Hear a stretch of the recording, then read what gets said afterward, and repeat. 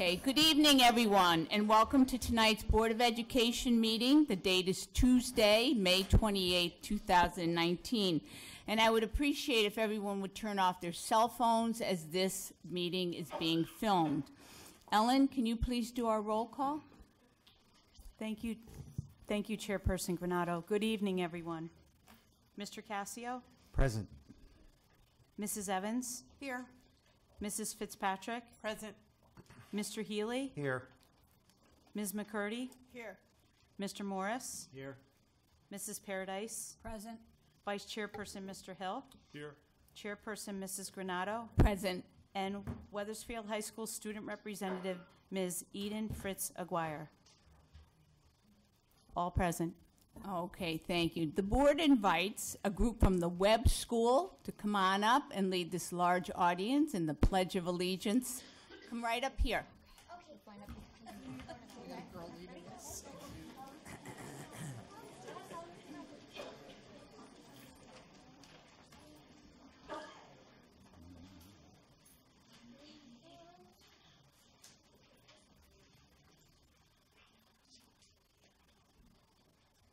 go ahead.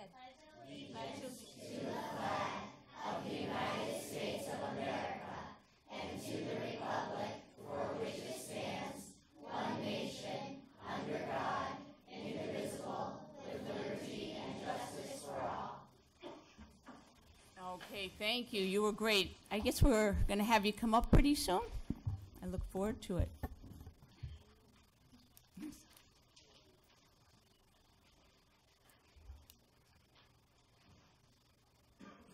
Okay, Di? Madam Chairman, I'd like to make a motion to amend the agenda for tonight. Second.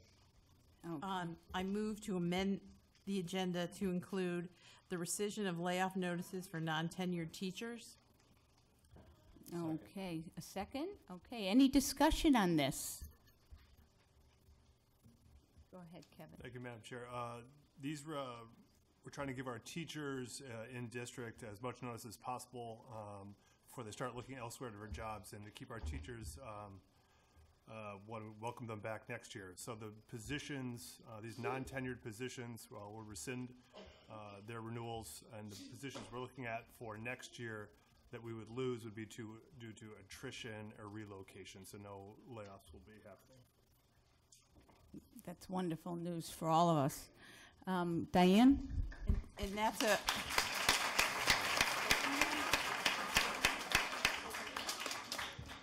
So the anticipated impact will be we'll be losing 8 positions. Correct. Correct. We're going to try to obtain through attrition and the relocation. Right. So The we're board's still gonna be goal, down staff. the board's goal has been to have small class sizes, and that's right up there with security. Okay, any other discussion? All right, we'll take a vote. All in favor? Aye. Opposed? Any abstentions? So that motion is on the agenda. All right. Mr. Emmett, we have staff and our student recognition tonight. Yes, we do. Thank you, Mrs. Granato. Good evening, everyone. Thank you for being here tonight. Our first staff student recognition will be from our friends from Webb Elementary School, who are going to talk about plastic straws. Oh.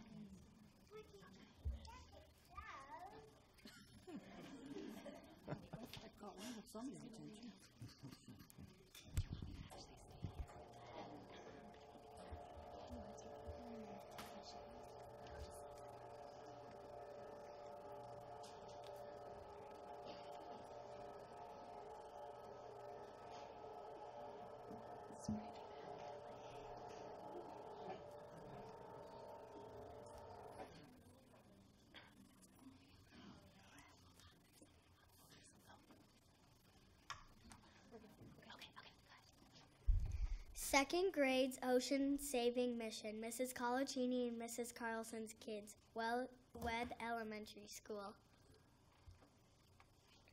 Do you know the very first plastic straw you or your grandma ever used is somewhere on this planet? Plastic straws never go away.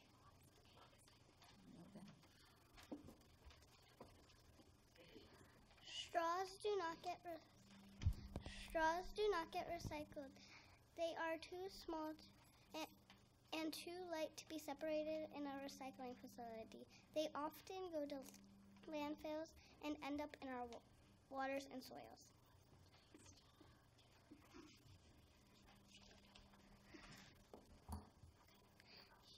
Humans use 500 million straws every day.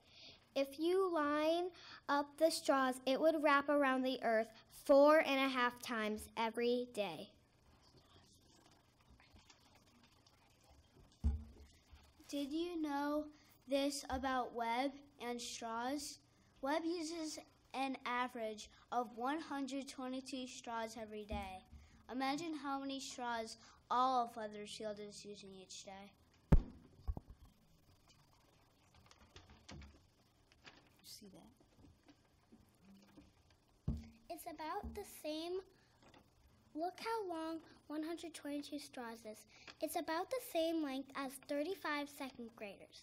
Remember, Webb uses about 122 straws every single day. In 1 week, just our school uses about 610 straws.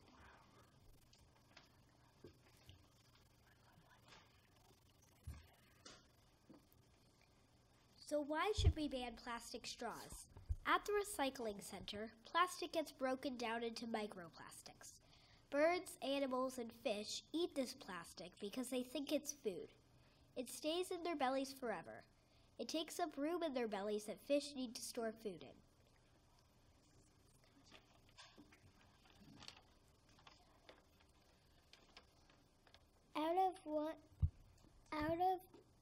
One out of every 4 fish contains plastic.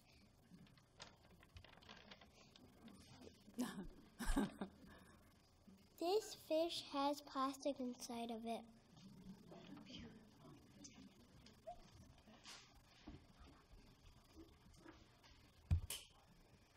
In the year 2050, there will be more plastic in the oceans than fish. What is 4Ocean? 4Ocean is a charity that sells bracelets to raise money. The money from each bracelet that they sell pays to remove 1 pound of trash from the ocean. They work in 27 countries to remove plastic and trash from our oceans.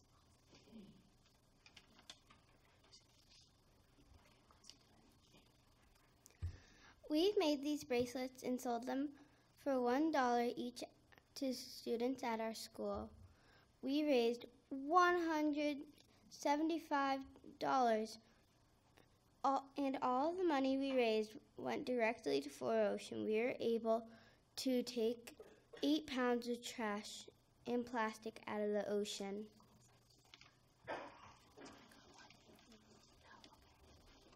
First, we let our school know about this problem. We went around to each classroom to teach students about plastic straws are so harmful to our earth. We even wrote opinion pieces to help convince everyone that we need to make a change.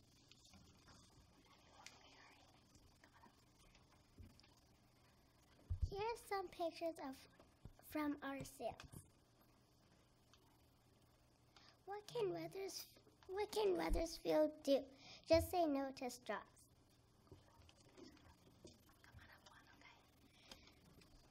We do not need plastic straws to drink. Kindergartners at Webb have been using less straws since we started teaching about our oceans. They are doing a good job without them. We also saw 3 first graders with breakfast recently, and all 3 chose not to use a straw.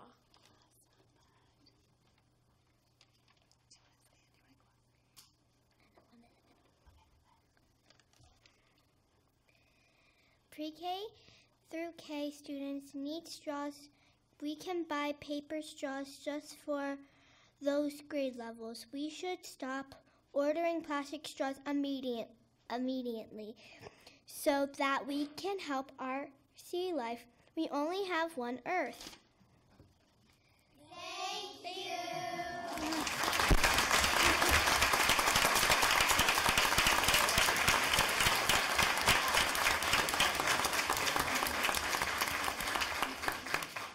Thank you very much. To get up in front of a big audience like this takes a lot, and your confidence showed through. Nicely done.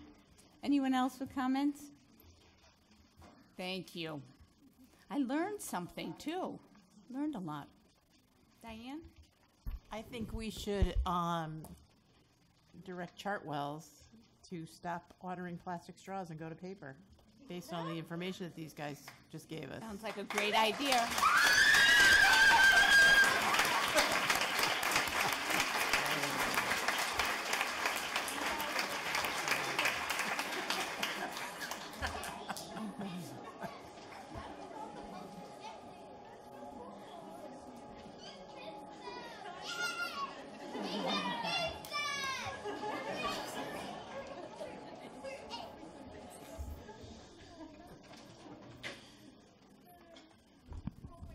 Well done, students. At this point in time, this is one of those events that for me is bittersweet. Having been in the district now for 10 years, when we say farewell to our retirees, it's one of those things where you feel really happy for them, and at the same time you're really saddened to see their expertise leave the classroom. This evening we are recognizing 4 out of our 6 retirees, and each of them has had such a profound impact on this district. If I could please have Miss Linda Alexander, music teacher at Highcrest, please come forward.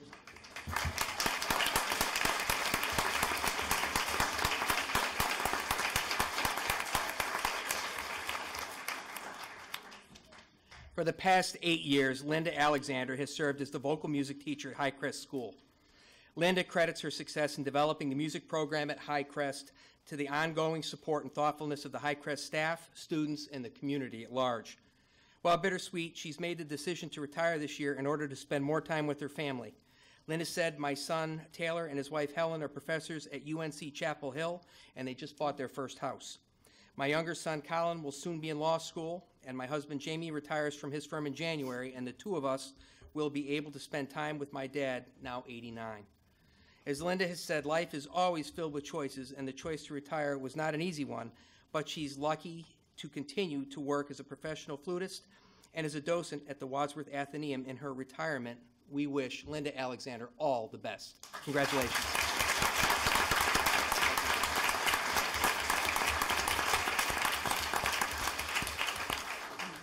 Thank you, Linda. May I please have Miss Jeanette Winarski Oh, come up.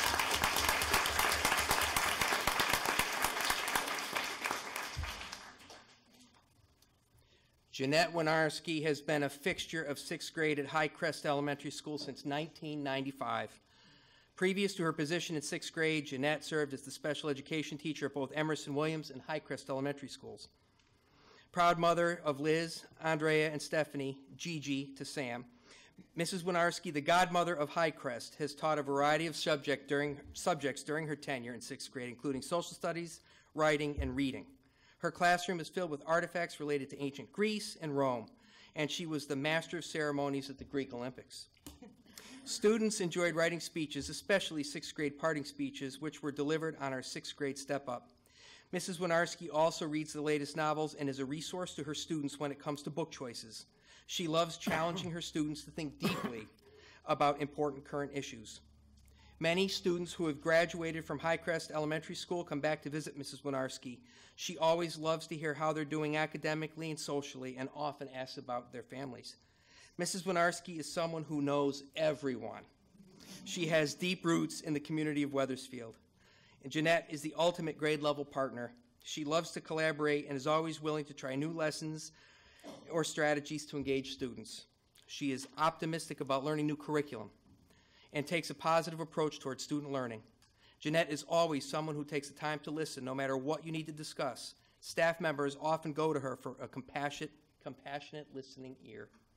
Mrs. Winarski runs a student council program for 6th grade students. She's organized activities such as collecting toys at the Jingle Bell Run, Pink Out for breast cancer, Wear Red for heart disease, fundraisers and field trips to South Park Inn, as well as encouraging students to branch out and take the lead on new projects for charity, such as our current Crayola marker collection.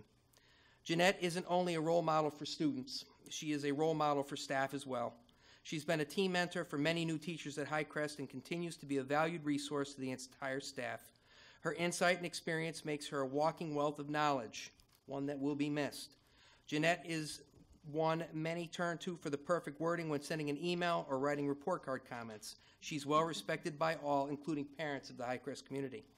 Jeanette has always valued helping others, both within and outside her classroom. She will always rearrange her schedule to have her students help the kindergartners and their teachers, especially during the beginning of the year. Her perspective, instincts, and constant smile are so helpful to all students and staff at Highcrest School, and she possesses the most important trait you can have as a teacher, and that is kindness. Ladies and gentlemen, Ms. Jeanette Winarski.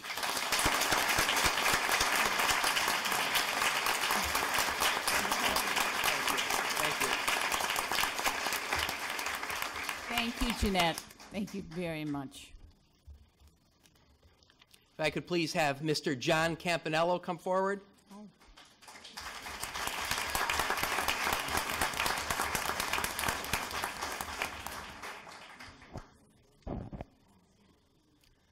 John Campanello will be retiring at the end of this school year, and he has spent the last 19 and a half years teaching physical education and health to the students at WHS.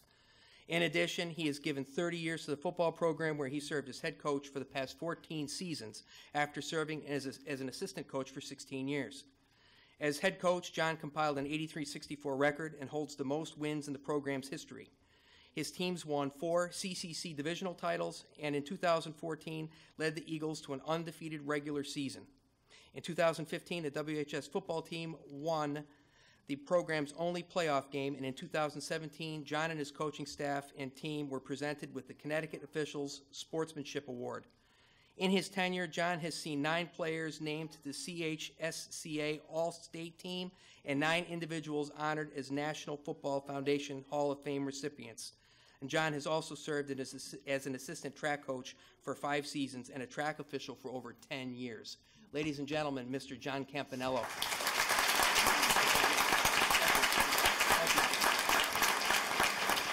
Thank you, John.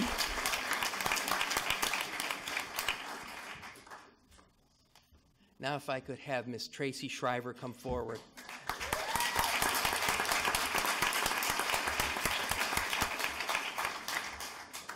I have to admit, before I do the little biography here, I used to love going into Mrs. Shriver's kindergarten class, one of my favorite classes to visit. And it's hard to put into words the impact that Mrs. Shriver has made in many students' lives throughout her career. But with a little help from her friends and colleagues, here are just a few thoughts that they wanted to share. Since she was a little girl, she always knew she wanted to be an educator.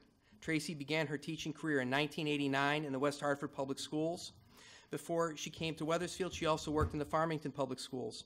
In 2000, she was hired as a part-time kindergarten teacher in Wethersfield, allowing her to raise her 2 daughters alongside her husband, Matthew.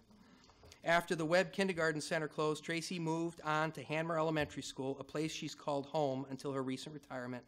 The town has been fortunate to have Tracy Shriver as she enriched so many young lives with her wisdom, patience, and timeless sense of humor every day.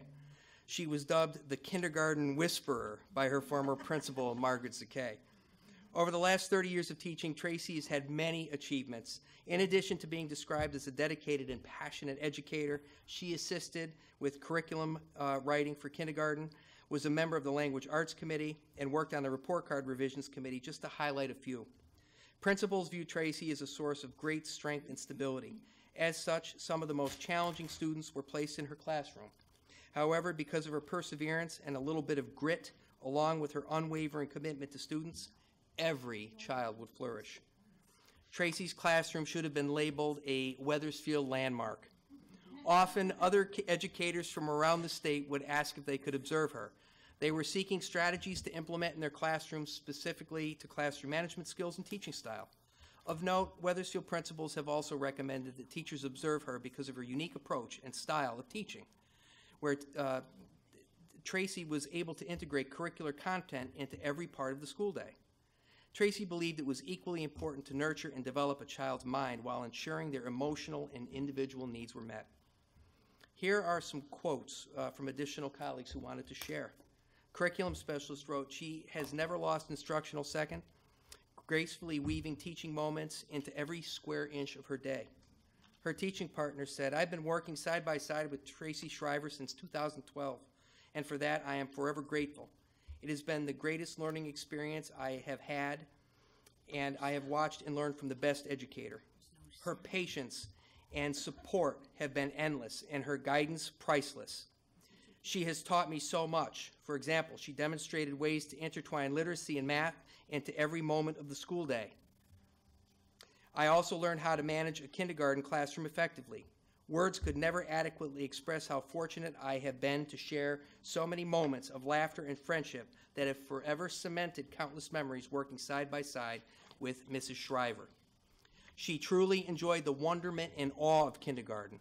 One thing I know for certain is Miss Shriver loved every and each student who entered her classroom.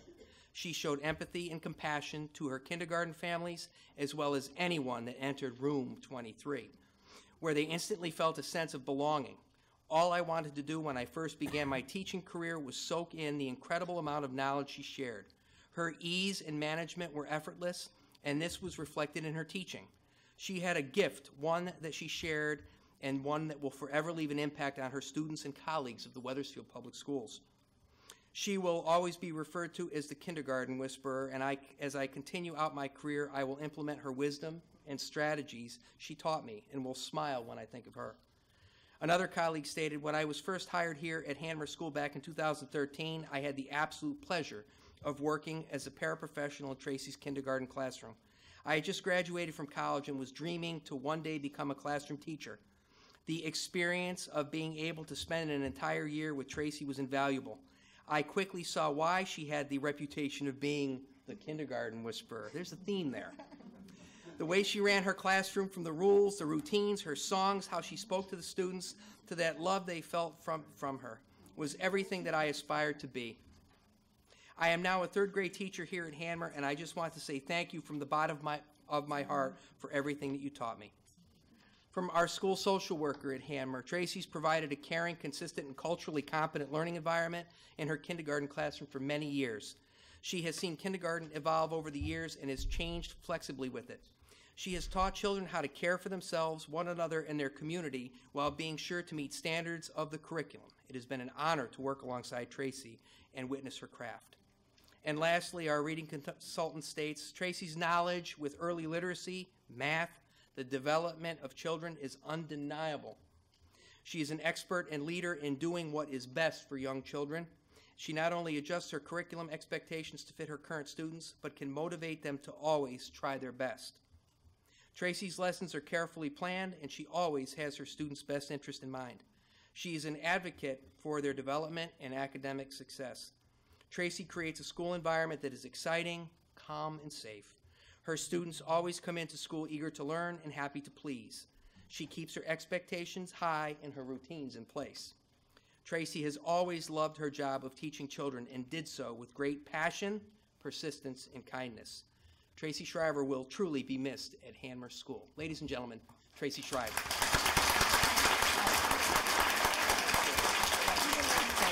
Thank you very much. Thank you, Tracy.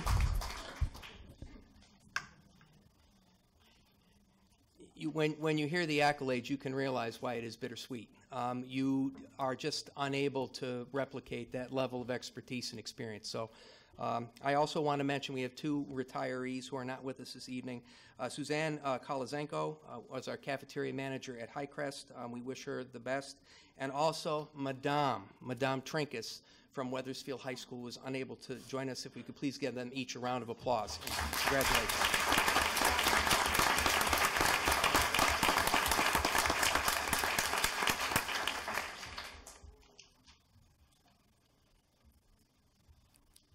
Okay, thank you, Michael. All right, next on tonight's agenda is the approval of the minutes for our regular Board of Ed meeting on May 14th, 2019. Do we have any corrections? All right, may I have a motion to approve these minutes? So moved. A second? Second. All in favor? Aye. Opposed? Any abstentions? Abstention. Those, Abstain. did you get those two? Okay. Those minutes are approved. And also the approval of the minutes of our special Board of Ed meeting on May 21st, 2019. Are there any corrections? Okay, may I have a motion to approve those minutes? So moved. And then a second? Second. Okay, all in favor? Aye. Opposed? Any abstentions? Those minutes are also approved. Okay, is there anyone wishing to make a public comment? Come on up to the podium, and may I remind you that you have a 5-minute limit. Please first state your name and address also. You know what I wanted to say too is the board does not comment after the comment, so it does look unusual, it feels unusual, just so that you know, we cannot comment upon your comments. Thank you. I go? Okay. Amy Carlson, 15 Terrywood. My name is Amy Carlson, and I am not only lucky enough to be a mom to 2 Wethersfield students, Ryan Carlson, who's in 8th grade at SDMS, and Sarah Carlson, who's in 6th grade at High Crest, who've had 2 of our awesome retirees. But I'm also lucky enough to teach 2nd grade at Webb, with, as many of you saw, the greatest kids in the world. As absolutely nervous as I am, you can tell, about public speaking to people who are not 7 years old, I will be using my 5 minutes tonight to ask you not to eliminate a section of 2nd grade from Webb, leaving just 1 teacher with 25 to 28 students in their classroom. Our 2nd grader's beautiful presentation tonight was collaborated with my partner, Catherine Colaccini. My great little partner and I have together taught an amazing class of kids every year. Yes, together. I know each and every one of her kids, and she knows each and every one of my kids. In fact, we call each other peanut butter and jelly, as we have developed a relationship that is based on careful collaboration, respect, trust, and friendship. This communication and collaboration at every level is actually a quote from the Board of Education's page as seen on the Wethersfield Public Schools website. As we have followed Wethersfield model, it has me thinking about one of us going alone next year without any collaboration, teamwork, ideas, support, town meetings, staff meetings, professional development, SLOs, field trips, that we would be on an island by ourselves. This statement would no longer be a truth in our grade at our school of Webb. Wethersfield has adapted a new leader-leader model that has just begun to trickle into Webb at the end, the Webb teachers' roles towards the end of this school year. Although we are just in the beginning steps of this model, I am really hopeful here as I talk tonight to you about my students, why I believe that having just 1 2nd grade teacher with a class of 25 7-year-olds and 3 ABA students, making that a grand total of 28 students, not including whatever new enrollments there most likely will be, a very lonely place to be next school year and all the years that follow this class. In fact, having such an enormous class size may be the best reason to have a partner. Perhaps you've had teachers at school before with just 1 section and 1 grade level, but I ask you, how did that go? How did that teacher feel? Did they feel supported? Did they feel included as part of something? Was that a success? The 2nd grade will have a cascading effect year after year. Teacher after teacher who will not have an opportunity to collaborate with a grade level partner and professionally develop. Each year, this one large group of students will get the fractional attention that they deserve, not only due to an enormous class size, but to a teacher with now limited resources until their graduation from Webb. I say that assuming that if it's okay to collapse Webb in 2nd grade, it will be collapsed each year thereafter. As a parent of children in the Wethersfield public school system, I am convinced that the students' lack of individualized learning will be irreparably damaged in these formative years. 2nd grade and all of the primary grades, quite honestly, need more attention, more love, more communication from their teacher to set the foundation for their success. I really understand the impossibility of the decision that of the situation you are in and having to make this decision. And I'm glad it's not me that has to make it. I feel strongly as an advocate to this grade that I must speak up for these little ones, as they could not say it or know it for themselves. All they know currently in our smaller class sizes is they are secure, they are loved, they are learning, and they are happy to go to school each day. Their teacher knows their names, we know their family names, we know their pets' names, we know their likes, we know what they hate and what they don't like to eat, they know their learning styles, we know their IEPs, their 504s, their ELLs, their tiers of intervention. And I want you to know that there are teachers whose hearts are reaching out for you to consider all that is what in the best interest of our children and for our dedicated staff. No one wants to teach alone. No one wants to be alone. Students and teachers need to work together to best meet the needs of every person, whether they be students, staff, and families.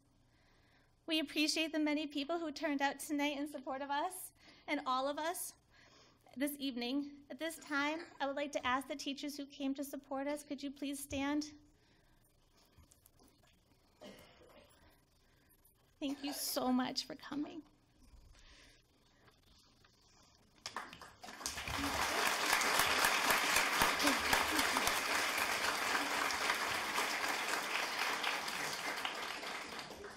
My name is Catherine Calicini. I'm a second grade teacher at Webb also.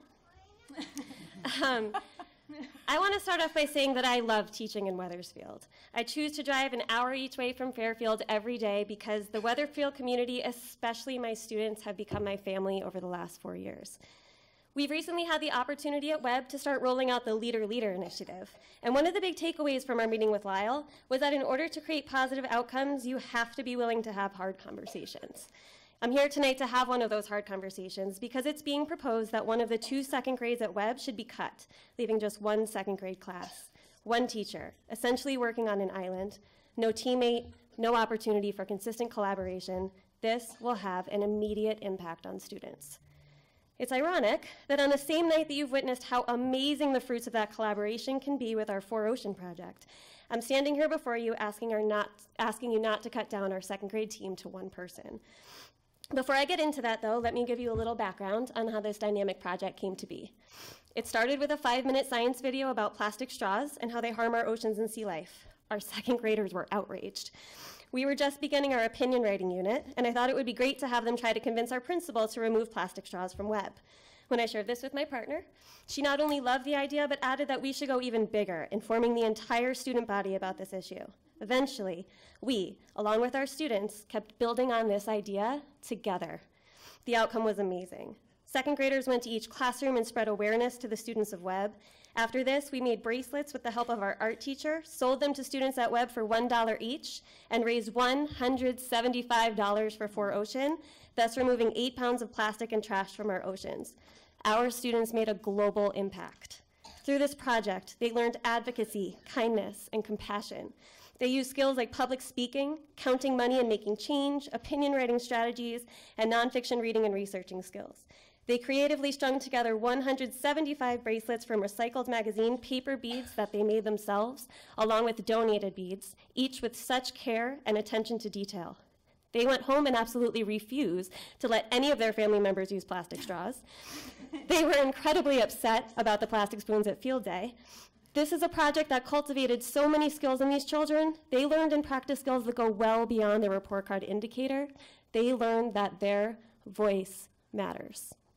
None of this would have been possible without a team. If I had been alone in planning this, we would have had our principal read some of our opinion writing, and that would have been the end. But look at what we were able to accomplish together, building off of each other's ideas, growing our impact, engaging our students, and sending them off to 3rd grade with lifelong skills. The board's own strategic plan highlights the need for teacher collaboration. Under Goal 1, Action 8.3, it states, quote, provide opportunities for educators to collaborate with and coach one another toward making desired classroom improvements, improve their personal practice, and improve school and district programs in all content areas, end quote. It's best practice, plain and simple. Myself and my teammate do this on a daily basis, and we have grown as educators as a direct result of this collaboration. In turn, this directly impacts our ability to provide the best possible education for our students. A teacher alone on an island is not nearly as effective as a teacher that is a part of a collaborative team. Leader Leader is something I fully support and believe in. I know that both the board and central office have worked closely with Lyle on this initiative. I do not believe that this budget proposal supports the leader-leader mindset. The people who have the largest impact on students were not asked or consulted for creative solutions to this $1.4 million cut. We're in the classroom every day with our students. I can tell you so much, not only about our second graders from this year, but students across the school and what they need to succeed, yet I wasn't asked what cuts make sense for students, nor were my colleagues who are equally as knowledgeable. It's disheartening and it's disappointing. On top of that, an administrative position worth $144,000 that will go unfilled next year is something central office is choosing to keep, even though it would satisfy almost 15% of the necessary budget cuts. The Director of Curriculum and Instruction position can be absorbed by the administration of our district. If we were able to cut this position in the 17-18 school year and still provide high-quality instruction for our students, then we can do that again in a budget crisis for the 19-20 school year. It's been proven in past budget cuts that this position does not hold the same value as that of a classroom teacher, and it shouldn't. So now I'm asking you to do what's so ingrained in our profession. Reflect. Reflect on your own words and the strategic plan that you created. Reflect on the leader-leader initiative that you brought to our district. Reflect on the countless times that you've said to the Wethersfield community that students and teachers come first. On paper, the words for all three of these things showed a Board of Ed that is engaged, mentoring, and resourceful. But actions speak louder than words. If you choose to collapse the second grade at Webb, does that action support your words and ideas or our students? I don't believe it does. Thank you. Thank you.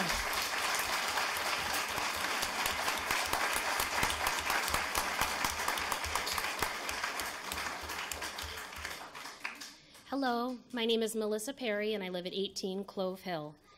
While my statement won't nearly be as eloquent as the second grade team I have the privilege of working with, I felt the need as a parent and as a staff member of the Wethersfield Public Schools to make a statement tonight.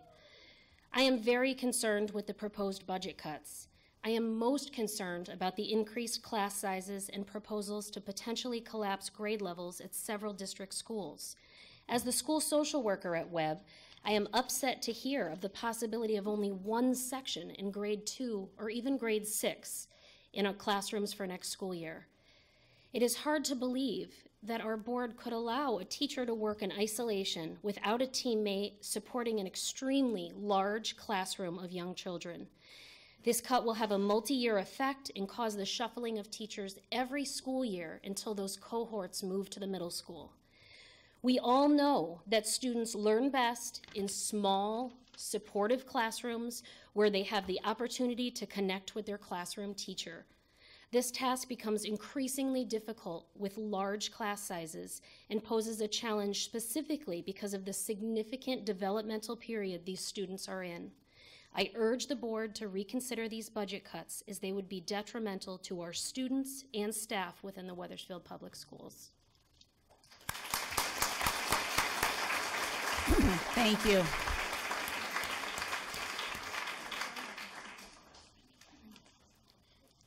Hello, my name is Kathleen Brush. I live at 187 Fairlane Drive.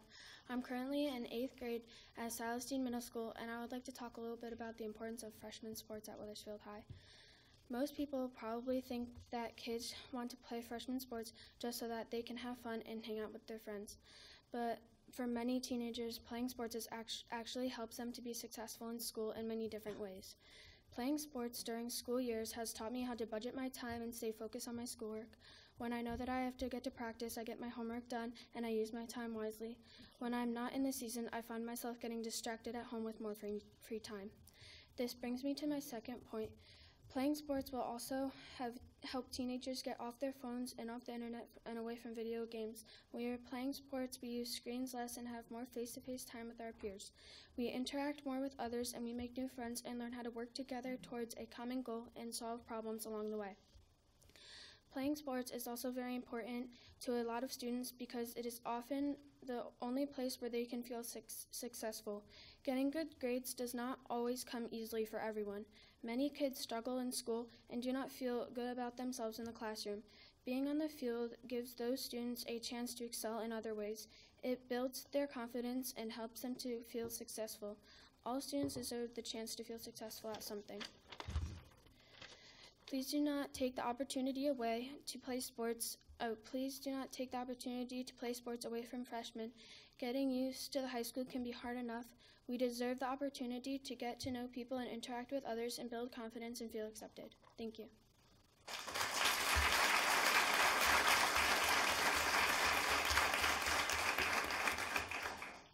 Hi, my name is Allie Leahy, and I live at 110 Colonel Chester Drive. Thank you for giving me the opportunity to speak tonight. I am 13 years old, and I am an incoming freshman at Wethersfield High School. I'm here tonight to advocate for myself, my classmates, and my teammates. I have played sports in Wethersfield since I was a young girl, starting at the recreation level, and now I'm finally on my way to be a student athlete at Wethersfield High School. I've envisioned myself playing sports here at Wethersfield High School, and I finally have the opportunity to. Sports is a huge part of my life, and so many incoming 8th graders. Sports is about so much more than actually playing on the fields or playing on the court or running on the track. Sports in my eyes is getting stronger, exercising, making new friends, having fun on a bus ride, or being invited to a pasta dinner. Being involved in sports helps young underclassmen with time management, discipline, and feeling connected in a very intimidating new environment. Thank you to the Board of Ed for giving me the opportunity to speak tonight for myself and for student athletes across the town of Wethersfield.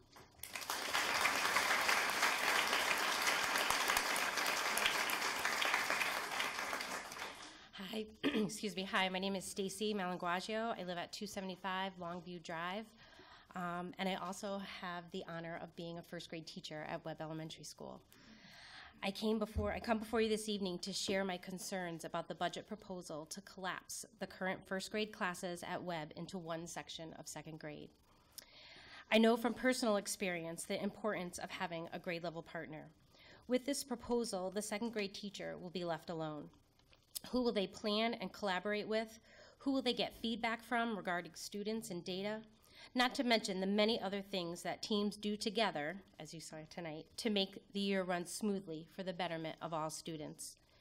Next year, this one teacher will be required to roll out new phonics and science curriculum, as well as learn and administer new BAS assessments. Myself, this year in first grade, we rolled out the new phonics units. My teammate and I worked together tirelessly daily to collaborate, plan, teach, assess, and organize these new units. I cannot imagine having to do that work alone. I believe a single grade level teacher is not a successful teaching model, even for the strong, seasoned teachers that we have in Wethersfield. Another concern that I have is that the one section of grade 2 would mean all incoming second graders would only have this one class to join. Webb is a fairly transient school, and therefore the likelihood of increased enrollment in an already high class size is a strong possibility, which would create a situation of having to open a new section at the last minute. And finally, I believe the board has expressed its desire for students and teachers to be the least impacted by budget cuts. So I urge the board to consider whether or not that highly paid position of supervisor of curriculum and instruction is valued more than effective teachers in classrooms, a teaching model that encourages collaboration and smaller class sizes. I know this is not an easy decision for you, and I hope you can come to a resolution which will have the least amount of impact for our students. Thank you.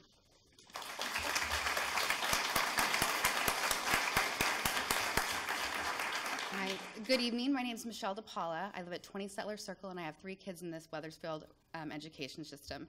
As a resident of the town of Wethersfield and a parent of children who attend our school systems, I find the proposed cuts shocking. I am very upset that the town council would approve a budget reduction in education, but to hear and see where the Board of Education is suggesting their cuts is a huge concern and outright disappointing. I recently reviewed the education budget, and I suggest that we should be cutting administrative positions rather than the front lines of teachers and programs that directly impact our children. Wethersfield and Connecticut is hemorrhaging with residents selling their homes. Driving down any street, there are multiple homes with for sale signs. With the state already discouraging and forcing out residents, we do not need to be pushing out Wethersfield residents as well. We chose to move to Wethersfield purely for the education system. I know this will be a huge moving in or leaving factor for existing and future residents if the cuts continue to harm the one big draw to this town.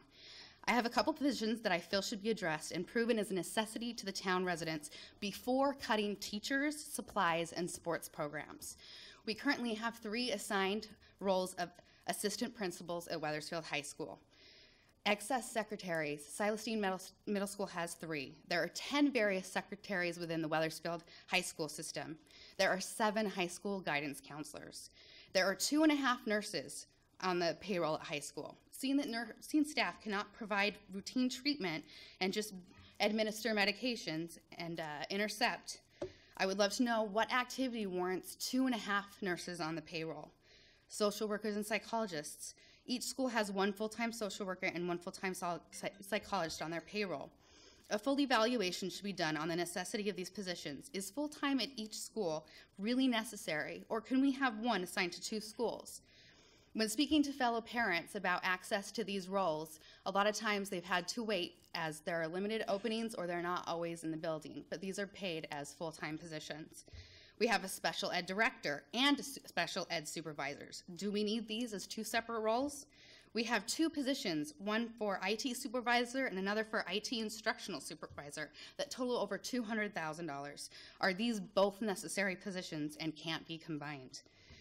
Cut down the language programs. Pick 2 that are proven to be useful and essential in the students' business and career fields.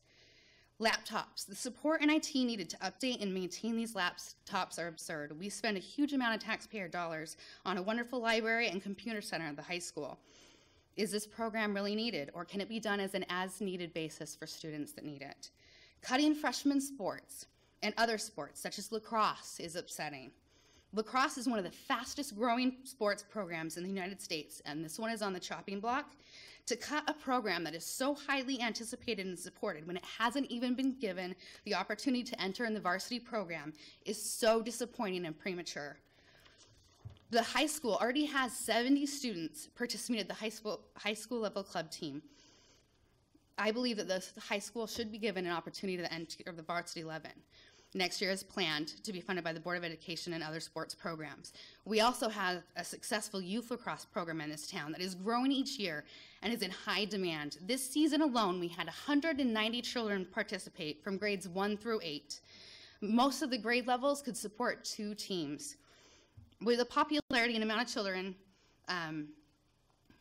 we're able to support the 2 teams. Every year, the participant in lacrosse is growing. Lacrosse nationwide provides countless opportunities for scholarships, not to mention confidence and team building and health benefits. Again, we need to do an analysis on the interest level and demands of all sports before we take programs away from our students. Our soccer teams and baseball teams are ranked highly in states every year, and to cut freshman sports that provide skill building, teamwork, and morale lifting, how do you think that's going to affect those performances later on down the line?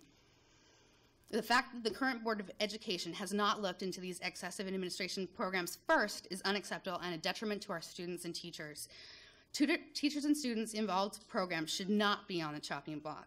If that is the viewpoint of this administration, please let it be known, so the residents can elect officials that better represent the heart and core of our residents. Thank you.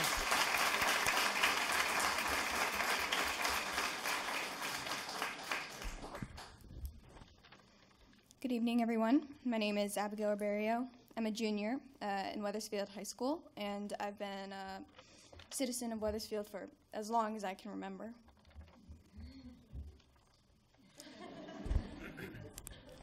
It has come to our attention that the Board of Education wishes to cut funding for lacrosse. I, as someone who has been part of this team since my freshman year, stand before you now not to yell or to vent, but rather depict to you all just how important Wethersfield lacrosse is to the youth. This year has been extremely difficult for me. There were points where I didn't know if I could continue on, yet knowing that I still had my lacrosse team, it kept me going. I couldn't wait to be back on the field with my stick in my hand and the wind in my hair. If I'm being completely honest, lacrosse is the one thing that makes me truly happy. I can't express my immense gratitude for that in words. A couple weeks ago, I had a dream. It was about my lacrosse team and a pack of wolves. In the dream, we ran into a pack of wolves while being hunted by a group of mysterious people. The wolves were terrifying and towered above us, but for some reason, they were familiar. Most of the dream was murky and muddled, but there was one part I remember, even to this day. We somehow managed to get cornered by our attackers, yet right before they fired their weapons, the wolves came back and began to attack them. We were quick to join the fight, and soon we had taken those people down. When I awoke, I was mostly just confused. And yet, I had an epiphany later on that day. Those wolves weren't just wild animals. They were us. Beautiful, elegant, and above all, powerful. Together, we can overcome our obstacles.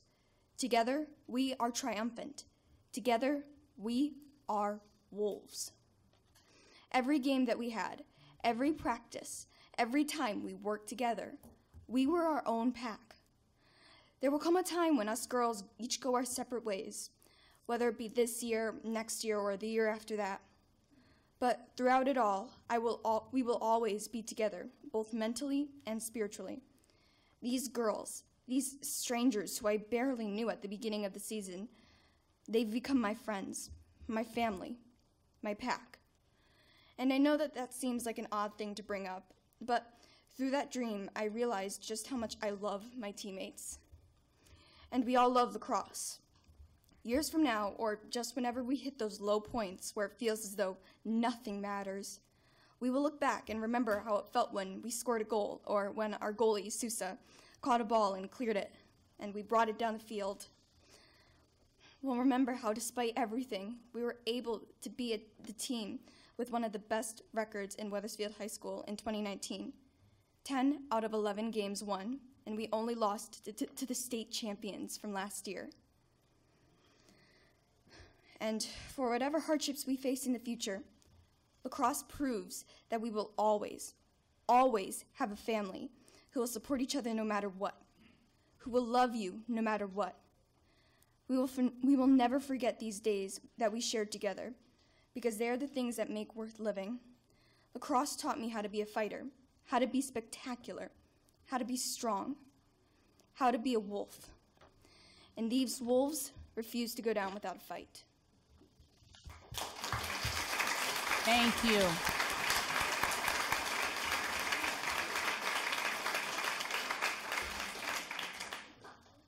Good evening. My name is Nicole Silva. I'm from 15 Rosedale Street. I am currently the head coach for the high school girls lacrosse team, and I'm speaking this evening in opposition to the proposed budget cuts, specifically those directly impacting student learning, safety, and athletics. Our high school lacrosse program, consisting of almost 70 students, has been working hard over the past 2 seasons with the aspiration of becoming a varsity level program in the spring of 2020. Given that the budget cuts are imminent, I urge you to consider 1, reallocating the existing approved budget for Wethersfield High School athletics to include girls and boys lacrosse, or 2, adjusting the pay to play across all sports to support our growing athletic department. I'm sure that most, if not all of you in this room, have been a part of a group, club, organization, or team that has impacted you as a young person. I'm not necessarily talking about a club or a team that you enjoyed being part of, but a specific time that was the start to a lifelong friendship, or that teacher, director, coach, or mentor whose support and guidance changed your trajectory as a young person. I'm certainly not suggesting that I alone have the ability to change my players' lives, but while coaching, I always emphasize the importance of self-worth, confidence, trust, respect, and I strive to always support my players' social, emotional, and physical well-being. I can assure you that lacrosse is not just another sport for these girls. For many of my players, this is their only sport. For some, it's the only time they truly feel like they have an extended family. For others, it's their only physical outlet. And for a few, lacrosse is the one thing that they look forward to for most of their day. While many other towns are seeing a decline in their lacrosse numbers, Wethersfield is trending in the opposite direction. My girls ended their season this year with 10 wins and 1 loss, with the hope of becoming a varsity program next year. I urge you to please find a way to fund this thriving program, a program that means so much to many of our student athletes. Thank you. Thank you.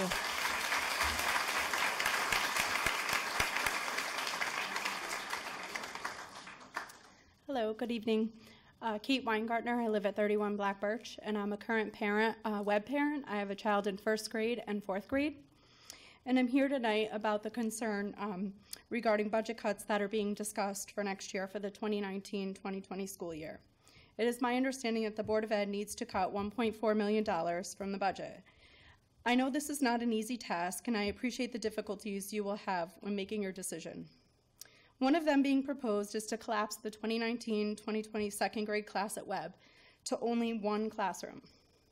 With the proposed elimination of one of the second grade classes, this would result in a 29-to-1 ratio, student to teacher ratio. This is just unacceptable. Research studies have shown that children learn faster and perform better in smaller classrooms and environments. While I know that there are many variables to consider, the negative impact of a larger class size cannot be ignored. Physical space alone is a concern. With over nearly 30 children in one classroom, barely enough room for desks, chairs, materials. And students will be less engaged. One teacher for an entire grade level leaves no room for professional collaboration or growth. Webb's current second grade team has worked together to expand upon the district's resources and collaborating to create innovative projects and events that complement the curriculum.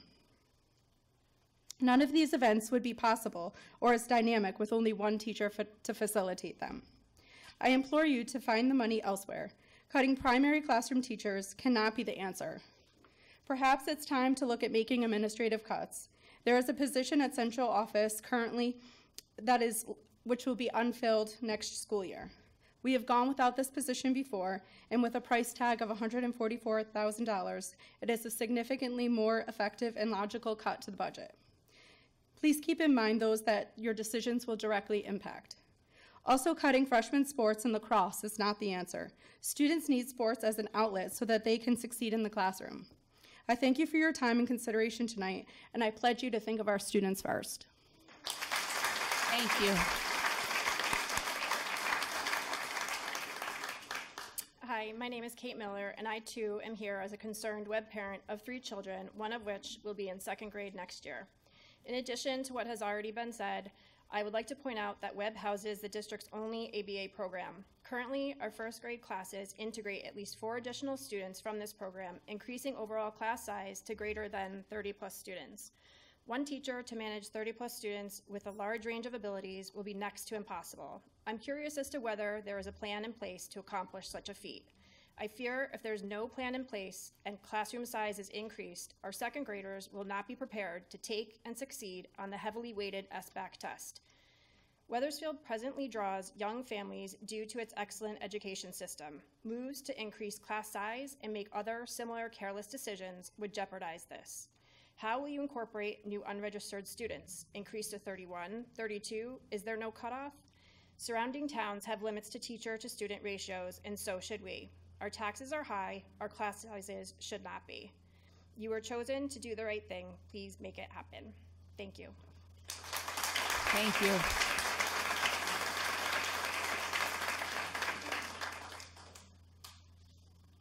Good evening, members of the Board of Education.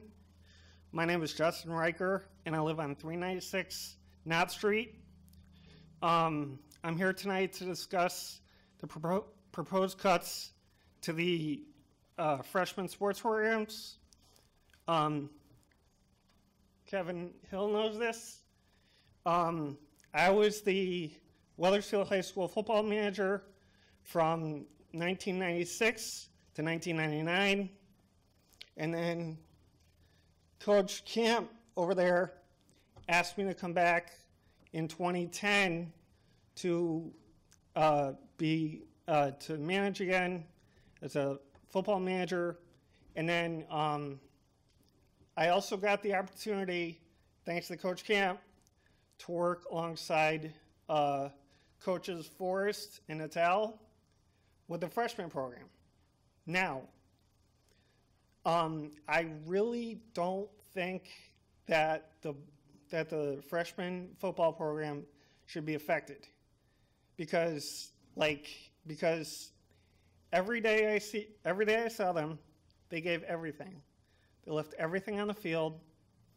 And like game day, they left everything on the field. Now, I truly hope in your heart of hearts that you would consider not cutting the freshman football program, because when the freshman football program is over, they have everlasting friendships with each other and their coaching staff, and also their manager. So, I mean, I really seriously hope that you take a good hard look at the cuts, specifically to freshman football. And please consider your cuts elsewhere. Thank you. Thank you.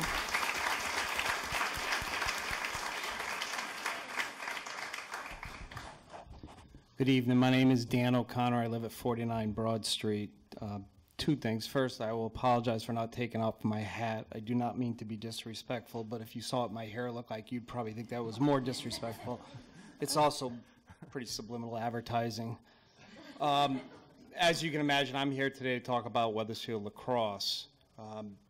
Take a trip back to about a year ago, last year, the Wethersfield community showed a very strong force and came in here and lobbied for this board to introduce lacrosse into the high school, and the board was able to do that. And if you recall, at no time did the Wethersfield lacrosse community ask you for money. We asked you just to please get us in there, and then we went and we lobbied the council on your behalf. And I will tell you, if there's one thing I learned about the Wethersfield community when it comes to lacrosse, is they're vocal and they're strong. And we went to numerous council meetings asking them to help you with your budget. I remember sitting in here and watching the DACA kids come up one after another, and every lacrosse parent that spoke said, find a way to help them too. And I guarantee none of them knew about the DACA program until that night. We are a very inclusive family. We tried to work together. We asked very little, and we have footed the bill this entire year when it came to lacrosse. This is the first time we have an opportunity to be a varsity program. It is one of the fastest growing sports in this town. It is the fastest growing sport in the country. Wethersfield was long overdue not to have a team. I think there's 169 towns in the state of Connecticut, and only 9 didn't have lacrosse, and Wethersfield was one of them, no longer. Today I'm here to ask you on behalf of the lacrosse community is to find a way to get the varsity program in there.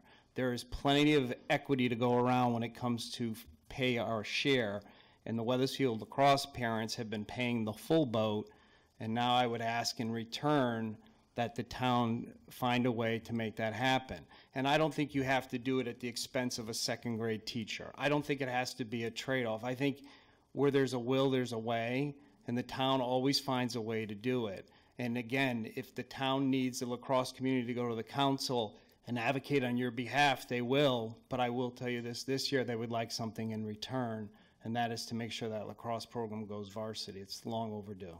Thank you. Thank you.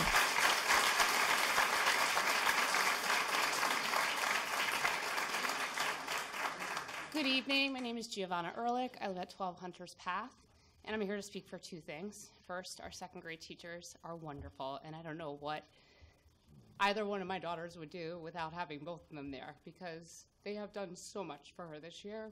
As a teacher, teaming, PLC, data teams, co-planning, planning, you name it, it's with a partner, or pairs, or fours, or fives. Education is not going to happen without having that cohort of people to draw ideas, to learn, to listen, and to perform on the education platform. And without that, without having that partner, without having that pair, Web will not be as successful.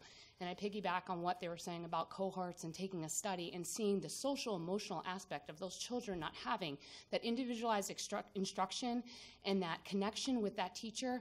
I've seen it in classrooms before. I work in another school district, and it's evident in these transition years as so young and picking up habits and we need to have 2 teachers at the very minimum in order for a successful classroom to happen and continued data trends moving towards success to build our education system here in town.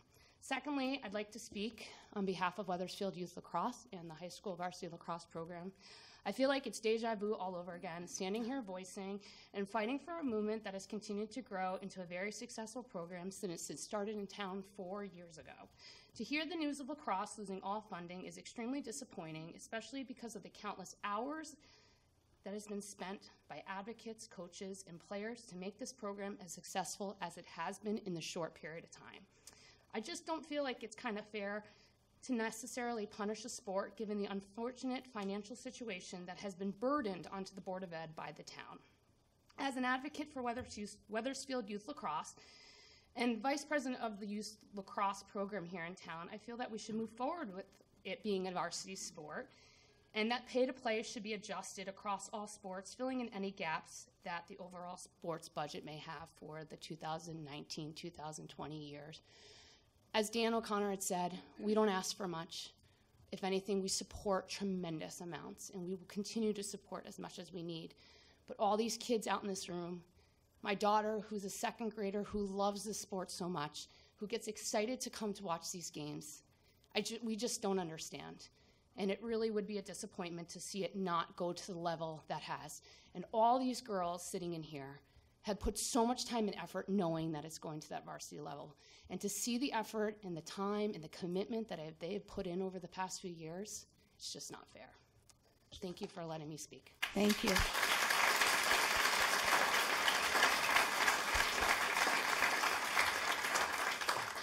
Hi, my name is Mike Lipka. I live on 51 Orchard Hill Drive. Just had a couple points I wanted to make tonight. There's been mention of a couple times about administrative positions, which I totally agree of that has to be totally scrutinized. And the one position folks have talked about with the $144,000, that to me is a very easy decision. Another thing to consider is in the governor's budget, he is telling the towns they have to pay a portion of the teachers' pensions, which I think is absolutely ridiculous. That's a state obligation. It's always been a state obligation. And I know you guys can't control that, but I would push back and get our state representatives involved to have the state honor their commitments rather than pushing that cost. And my read of the budget was about $250,000. I did read in the Hartford Courant this weekend. It looks like that may go away. So hopefully that's another avenue for savings. I love all the athletes being here today. I do think if it got down to that point, asking people that can to pay a little bit is not the end of the world. I know it's not great, but I think there's a good motto with the Keene Foundation and others in this town where we support our activities, and I think people would step up that can to help that. And then finally, I've heard some rumors about the language programs and going from 3 to 2. And French is close to my heart since my son's been taking French for 5 years now, and he's going to be a senior next year. And Madame is awesome, and I wish she was here to get recognized today. But just as you consider that, as I look at the amount of goods that the state of Connecticut exports to countries, the number one country that we export is France, $3.2 billion in 2018. That's 18%, followed by Germany, 2.3, followed by Canada, $2 billion, which has a Quebec population. Then the United Kingdom, 1.5, and Mexico, a little bit under $1 million. So to me, it's a business thing. If we're going to eliminate French, we're saying to our folks we do not want to support the leading exports of our state. And I know, especially working with some of you guys on the board here, that that's been a great emphasis this year to get the skills of the careers of people that are in the high schools. And I think that French goes a long way towards that. So thank you for listening to me. Thank you.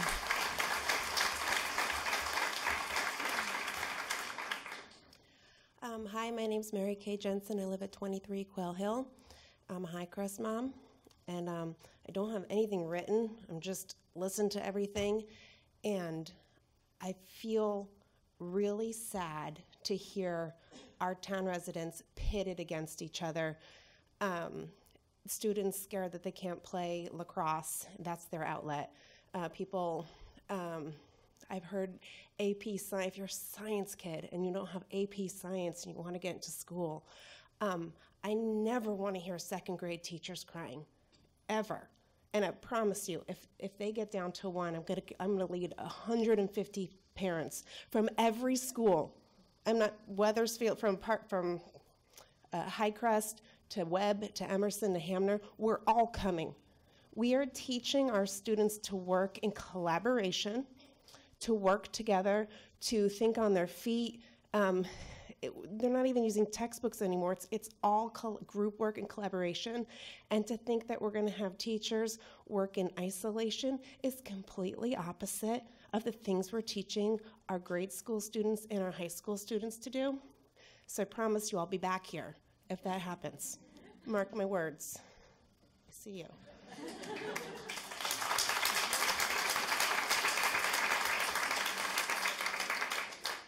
We have a lot of problems. I'm at Highcrest. We're going to need a fourth teacher. I think that's known. I don't know how you're going to do all this. I feel bad. I would never even volunteer to do what you do. I'd keep driving. But I urge you to think of every possible way so that our drama kids aren't getting things cut. If you're a drama kid and that's your outlet, you're never going to play lacrosse. You're going to do drama. You need to be able to invest in that. If you're a science kid, you got to be able to take your classes. I don't know how you're going to do it all, but there has to be something in administration that you can cut. It sounds like a lot of the web people have a pretty good idea. We've got digital backpacks. I'm still getting flyers. We can cut money there. I mean, I had a lot of ideas at some point, and now I don't. That's not my job. I don't know. But I don't know how we're going to find out. I don't know the process, if there's transparency, are there special workshops. I'd urge you to keep us abreast of that so more rumors don't get started, so that people aren't coming here panicked that their thing is going away. I got nothing. But I'll be back.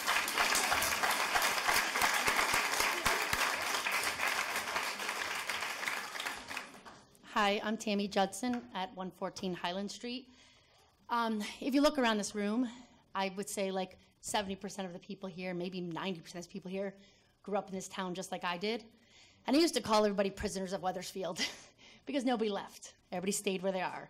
But lately, because I have 5 kids in the school system, 5 athletes, 4 of them that play lacrosse, and the only one that did not play lacrosse had to stop because we didn't have a program as a freshman.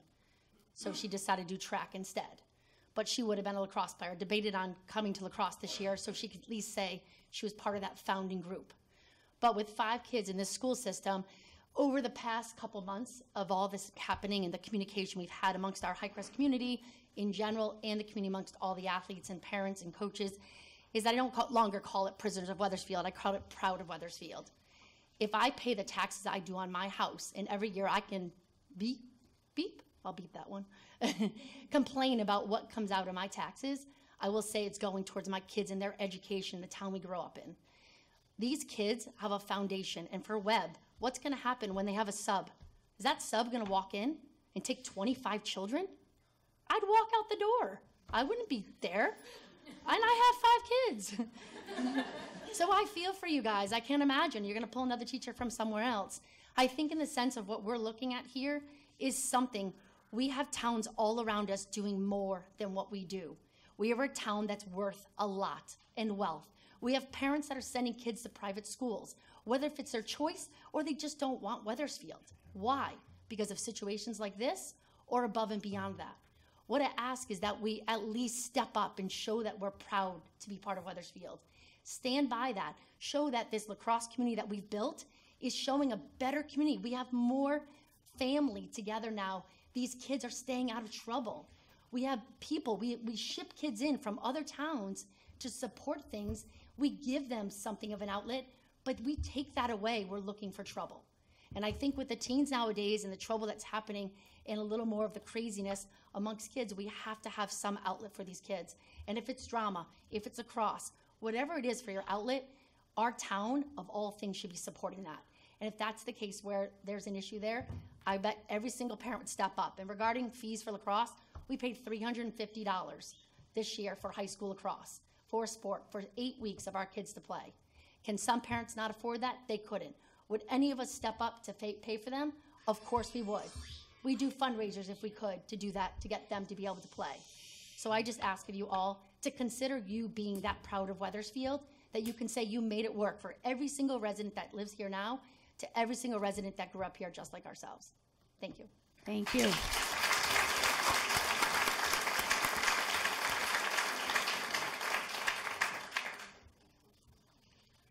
Probably all want to go home. Damon Pierce, 21 Chamberlain Road, and I'm here like everybody else because my family will be impacted by the proposed cuts. But in the interest of full disclosure, I'm also in the business, 24 years in education, both in the classroom as a building level leader. And so I've been in your position. In my current position, have to make painful cuts, and I will turn to my neighbors and I will tell you there are times when we are going to have to stomach those painful cuts. I'm not convinced now is the time. And this may be challenging for you as an elected board to hear, and Superintendent Emmett, this may be challenging for you because of the position you sit in, but I don't have a lot of confidence in the fiscal leadership of this district. And I'm going to give you a couple of examples, immediate examples of why I come to that conclusion. The first one is the budget that was presented this year, and I read about it in the press and in conversations with folks. It was really touted as a reduction, right? You're down percentage to something from last year. But in fact, if you consider the transfer of the custodial unit to the town side, the budget that the public schools put forward actually is still an increase over the previous year's operating budget. And so I recognize that contractual obligations make that happen, but there's a lack of transparency there that impacts my ability to think, are they really being straight up with me, the public? There's also, and this is a delicate issue because I realize it might be personnel in nature, but there was an individual, perhaps an administrator, who made a poor choice.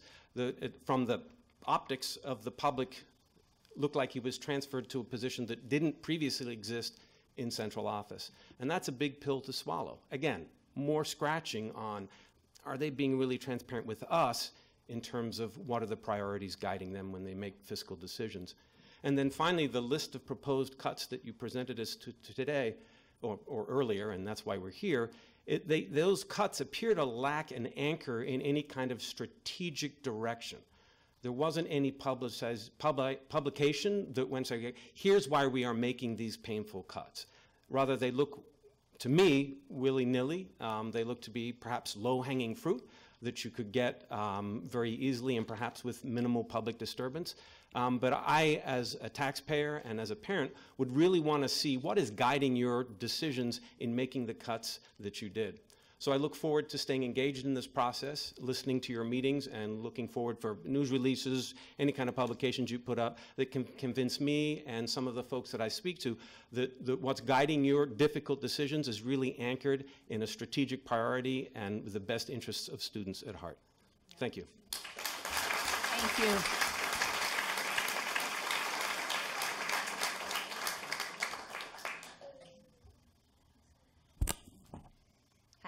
My name is Lauren Bonfiglio. I live at 33 Old Post Road, and I am also a POW of Wethersfield. I am writing this letter in support of freshman sports. It has come to my attention that the Board of Education, Town Council, and Wethersfield personnel have recommended that freshman sports could be cut due to the significant budget deficit. This would be detrimental to our school system. To begin with, freshman sports is an excellent way to hook children early on and get them vested in school. By becoming part of a team allows children to feel accepted and comfortable in a setting that is new to them. Wethersfield is an extremely competitive sports town. If freshman sports were to be cut, many children would never be given the opportunity to play. A JV team would be difficult to make as a freshman, and many students would be cut. If children are not selected to play for their first year of high school, the chances of them trying again the following year is considerably less likely. As a special education teacher here at Sosny Middle School, I work with a variety of students on a daily basis. These students come to school each day and every day ready and willing to learn. Not only do they work hard, but they have to apply themselves twice as hard as students without disabilities. Completing schoolwork, learning to read, or arithmetic takes persistence and motivation. They need to be determined to keep working when things don't come easy to them. After hearing the news that freshman teams could possibly be cut, I polled my students to see how many of them would be impacted. 21 out of my 25 students, which is 84%, plan on going on to play a freshman sport. The chances of these kids getting the opportunity to play without freshman teams will decrease greatly. For these kids, sports levels the playing field. They are given a chance to interact with their peers when not feeling that they are at a disadvantage. They don't have to acknowledge their disability and strategize ways to overcome it. They can be at ease on the field and be given a chance to show their strengths. Without freshman sports, these kids will suffer. In addition to being a teacher in town, I also have 3 children that are attending schools in Wethersfield. If you were to ask all 3 of my children if they like school, without hesitation, they would say no. Now, I know that this is typical amongst kids, but they would much rather be playing sports than reading books. My oldest is currently an 8th grader. She is about to begin her journey to the high school. Recently, she asked me if we could adjust our vacation schedule so she can participate in summer training in preparation for freshman soccer. Where many people think that this idea is crazy, I am happy to hear that she's motivated to practice. Although my child may not know it, she is already securing a future at our high school. She's being proactive and taking steps to join a sport that she enjoys playing. Once she's hooked on the sport, she will begin to understand that in order to play, you need to perform in class to be eligible for the team. Before she even knows it, she's reading books and writing essays without complaint because she wants to participate on multiple sports teams. Also, she will feel connected to a group of girls with similar interests. She will have additional adults who are interested in her well-being and will be more apt to advocate for her if school gets tough. If she is not given this opportunity to play freshman sports, who knows what other interests she will develop outside of school. I know she's not alone. I know that there are many kids that are similar to my daughter and deserve to be given this chance to play for their high school. Please reconsider your decision to cut freshman sports. The repercussions of this decision will have a lasting impact on many of the children in this community. As a Wethersfield High School graduate, a current resident of this town, a teacher, and a mother of 3, I'm asking you to please consider all other options before you cut freshman sports. Thank you. Thank you.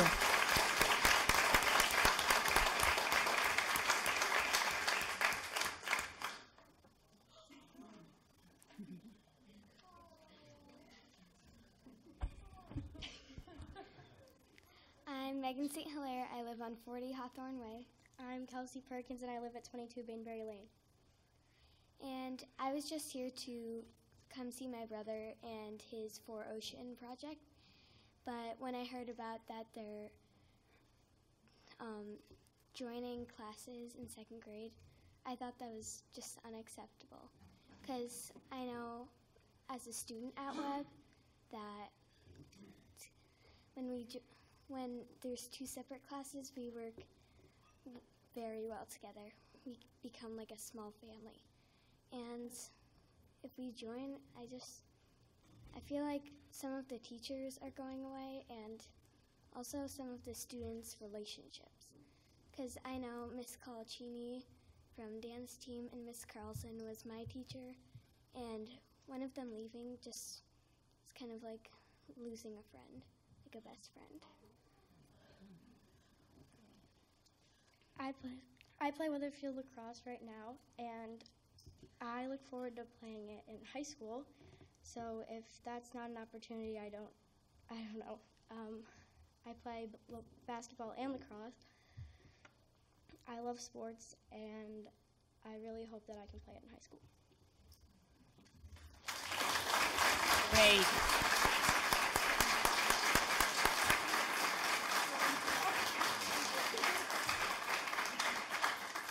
Hi, good evening. My name is Jennifer St. Hilaire. I also live at 40 Hawthorne Way. I'm the proud mother of Megan and my son, Christopher, who is a 2nd grade teacher. And I feel like I would be remiss if I didn't come up because my daughter has shown how brave she is in speaking in front of all these people. So I had the benefit of having both Amy and Catherine as teachers to my students, to my kids, and they are amazing. And they are wonderful teams. And as you can see, they've taught our children well with 2 5th graders coming up, and both of them having had them and advocating on behalf of them, and my son and his wonderful 2nd grade class learning about advocacy and learning and researching. It's been a wonderful experience for them, and to see them grow is because of the classes and the way that they interact. I'm also, as I said, a mother of a rising 6th grader, and I'm very concerned about the fact that you might be also combining that team. These 2 have had a wonderful experience through Webb, and to end their year, their time at Webb in 1, it's unfathomable to us. The interaction that they have with the small groups, the ability to speak up. And contrary to what she just showed, she's actually a pretty quiet little girl. And so the fact that she's able to come up and stand and be strong is a testament to the Webb teachers. And so I would urge you to not cut primary teachers.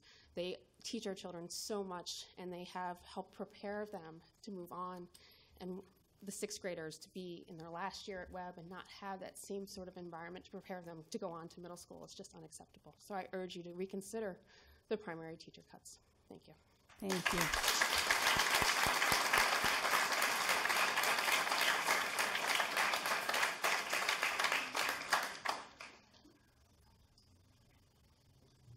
Hi, good evening. My name is Paul Lisella, and I live at 32 Hartford Ave in Wethersfield. There is not much more I can say, given all of these people around not impacting student learning, keeping our schools safe, as well as keeping our sports alive, and specifically moving our lacrosse to a varsity sport. We do ask if there's a will, there's a way, and we hope we've demonstrated a will tonight. And we look to you to help lead the way. And as you're going down that path, I'd like you to think about, even if the line item is eliminated from the budget, that we have an equitable distribution of the existing sports budget to include lacrosse. And that might mean that pay-to-play needs to increase for each of our athletes, but at this point, it simply must be equitable. As we mentioned, we have 70 high school students, we have 190 youth students. And that is our ask of you, and my personal ask of you, as a father of 5 kids who are coming up through the system, and eventually one in the high school now and the 4 behind her. I will anecdotally share a couple of stories. One, we have a family in town who chose not to send their kid to East Catholic because we were moving to a varsity sport. Those are the types of students and people we want to keep in our own school district. In addition, as the president of the youth lacrosse program, this year I have received 4 calls. 2 were from corporate executives relocating to Hartford area for their jobs at the big insurance companies. They were, in fact, questioning, do we have a youth lacrosse program? What's it like? And do we have a varsity lacrosse program in high school? And I did tell them, and you can't make me look bad, that it would be there next year. And then 2 other families, one moving up from Fairfield County, was at Gianna's game the other night, and then a single mom trying to look for more affordable housing and getting out of Avon. All looking for not only a good education system, but also looking for a strong and robust athletic competency in the town, including lacrosse. Trust me, those are the people you want moving into town, because they're going to buy the houses. They're not going to quip with you guys when we're increasing taxes by $72 this year and $84 that year. And lastly, I will say this, slash and burn approach is not acceptable, not for our town council, not for our Board of Education, and our tax and spend options are also unacceptable. We have to find a long-term sustainable way to raise money, to keep our revenue stream high, to keep our expenses low, and to keep positions that drive our student learning, as well as our athletics and our school security, to the top of the list. Thank you. Thank you.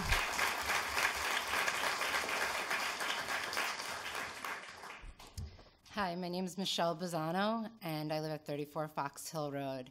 I moved to Wethersfield 9 years ago now, and I grew up on Long Island. I lived in New York City for a long time, but and I saw my sister as a city teacher struggle with large class sizes.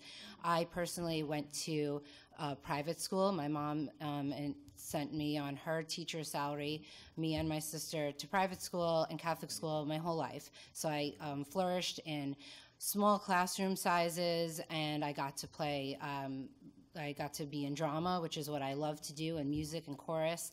And I also played varsity lacrosse for 1 year. I was not very good. I don't know why I made the team, but it was in the 90s, and I can't believe that it's a new sport here. It's huge on Long Island. I have 3 children. My daughter will be attending Highcrest as a kindergartner for the first time. So from someone from out of town, you know, not from here, I heard of these budget cuts, or like the teachers, and it saddens me as my mom and sister are teachers. I know how hard teachers work and how important it is to their to students that I would implore you to make cuts somewhere else. And again, none of my kids are yet in the school system, and it's not out of the question to me to move. I've been looking in neighboring towns, and I also have been looking into private schools because that was my upbringing. But honestly, I was excited because when I first moved to Wethersfield 9 years ago, all I heard about from when I moved here from the city was, oh, Wethersfield, great school system, great school system. And I hadn't even had kids yet. And I was like, oh, cool. And now, you know, here I am thinking of, oh my gosh, is my daughter going to be in kindergarten with 27 kids and one teacher? And my daughter's outgoing, but it still scares me. Like, can she learn in that environment? So I obviously would really want a fourth teacher at Highcrest, but I've heard that they're, you know, old buildings and that I've heard of band practices and closets. Like, you know, this just seems unacceptable to me, and it's scary to a young family in town. I also brought my neighbor here today who also has young kids not yet in the school system, and it's just really disappointing to us to think of cutting those primary teachers. So please, I implore you again to think of cuts elsewhere, and also to please keep the freshman sports, because that's something that's so important to kids, and especially at that age group of, you know, finding yourself and going through puberty and all that. Like, you need to, like, have an outlet, and sports is really crucial to that. So thank you. Thank you.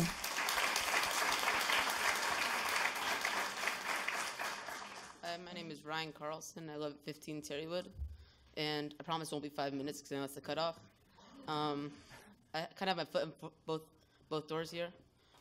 Going into high school as a freshman next year. My mom's Amy Carlson, a second grade teacher, and I'm pretty bad at public speaking as well, so I don't know what I'm doing up here.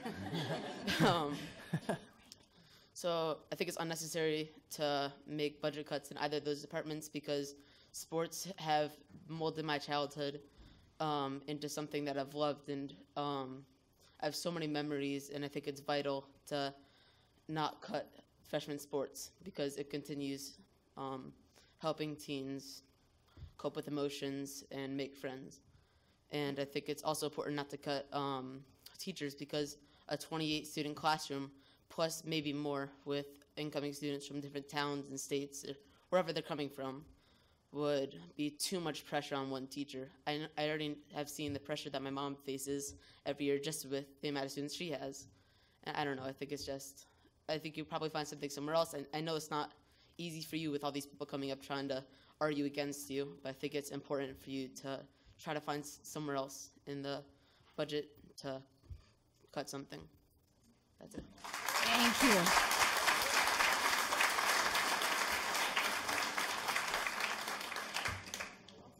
My name is Leah Ellis. And my name is Lily Anna. And we don't want our teachers to go and get another job. And we want our teachers to stay at Webb until we graduate from Webb School to another school. And we don't want to see them go. So, can you please find something?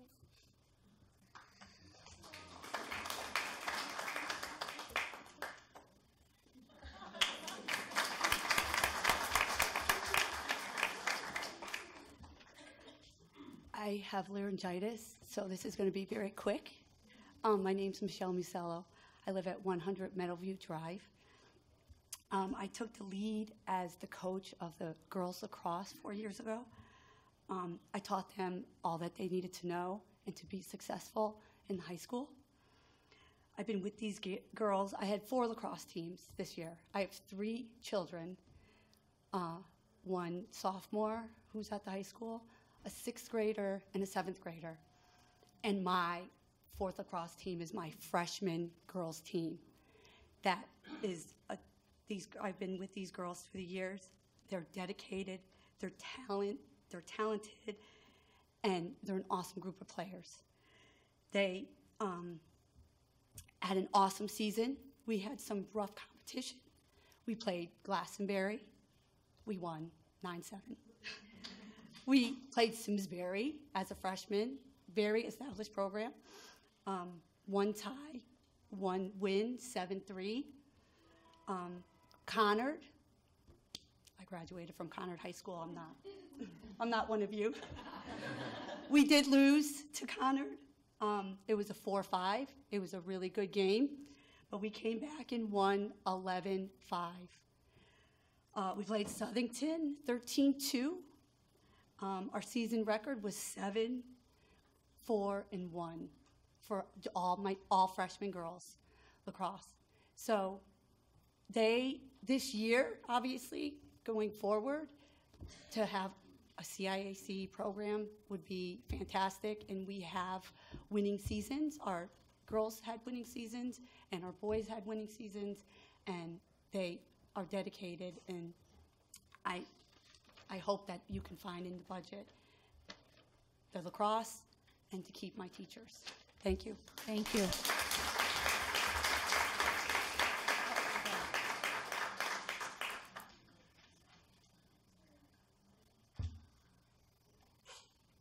Anyone else? Okay, thank you. Thank you. Mr. Emmett, you have some communication to share? I do. Thank you and good evening. Everyone, thank you for being here. And you all have your phones. So get out your calendar on your phone. April 20th of 2020. Monday, April 20th of 2020. 7 o'clock right here in Town Council chambers. We need your support for the budget so that we do not continue to face these difficult cuts. They're hitting us hard, and you know, every one of you that came up here tonight and talked spoke from the heart. You spoke eloquently, and you aligned directly, whether it be with our strategic plan, whether it be how much your teacher means to you, whether it be the lacrosse team. I can remember a couple of years ago meeting with the group of dads in my conference room talking about how to get lacrosse off the ground. Every one of these reductions hurts. And the issue that you have is, where do you make these tough cuts? We've talked about the administrative cut. We are down an administrator at central office. We are down 2.3 secretaries across the district over the past 2 years. The hard part here over the past 3 years are with ECS reductions and budget reductions. We are operating extraordinarily lean. And the reality here is we need to make difficult decisions. This Board of Education did not reduce the superintendent's proposed budget by 1 dime. And it went to Town Council, and Town Council saw fit to make the reduction. I can certainly understand. You know what your taxes are, and you see what the mill rate is. We understand why.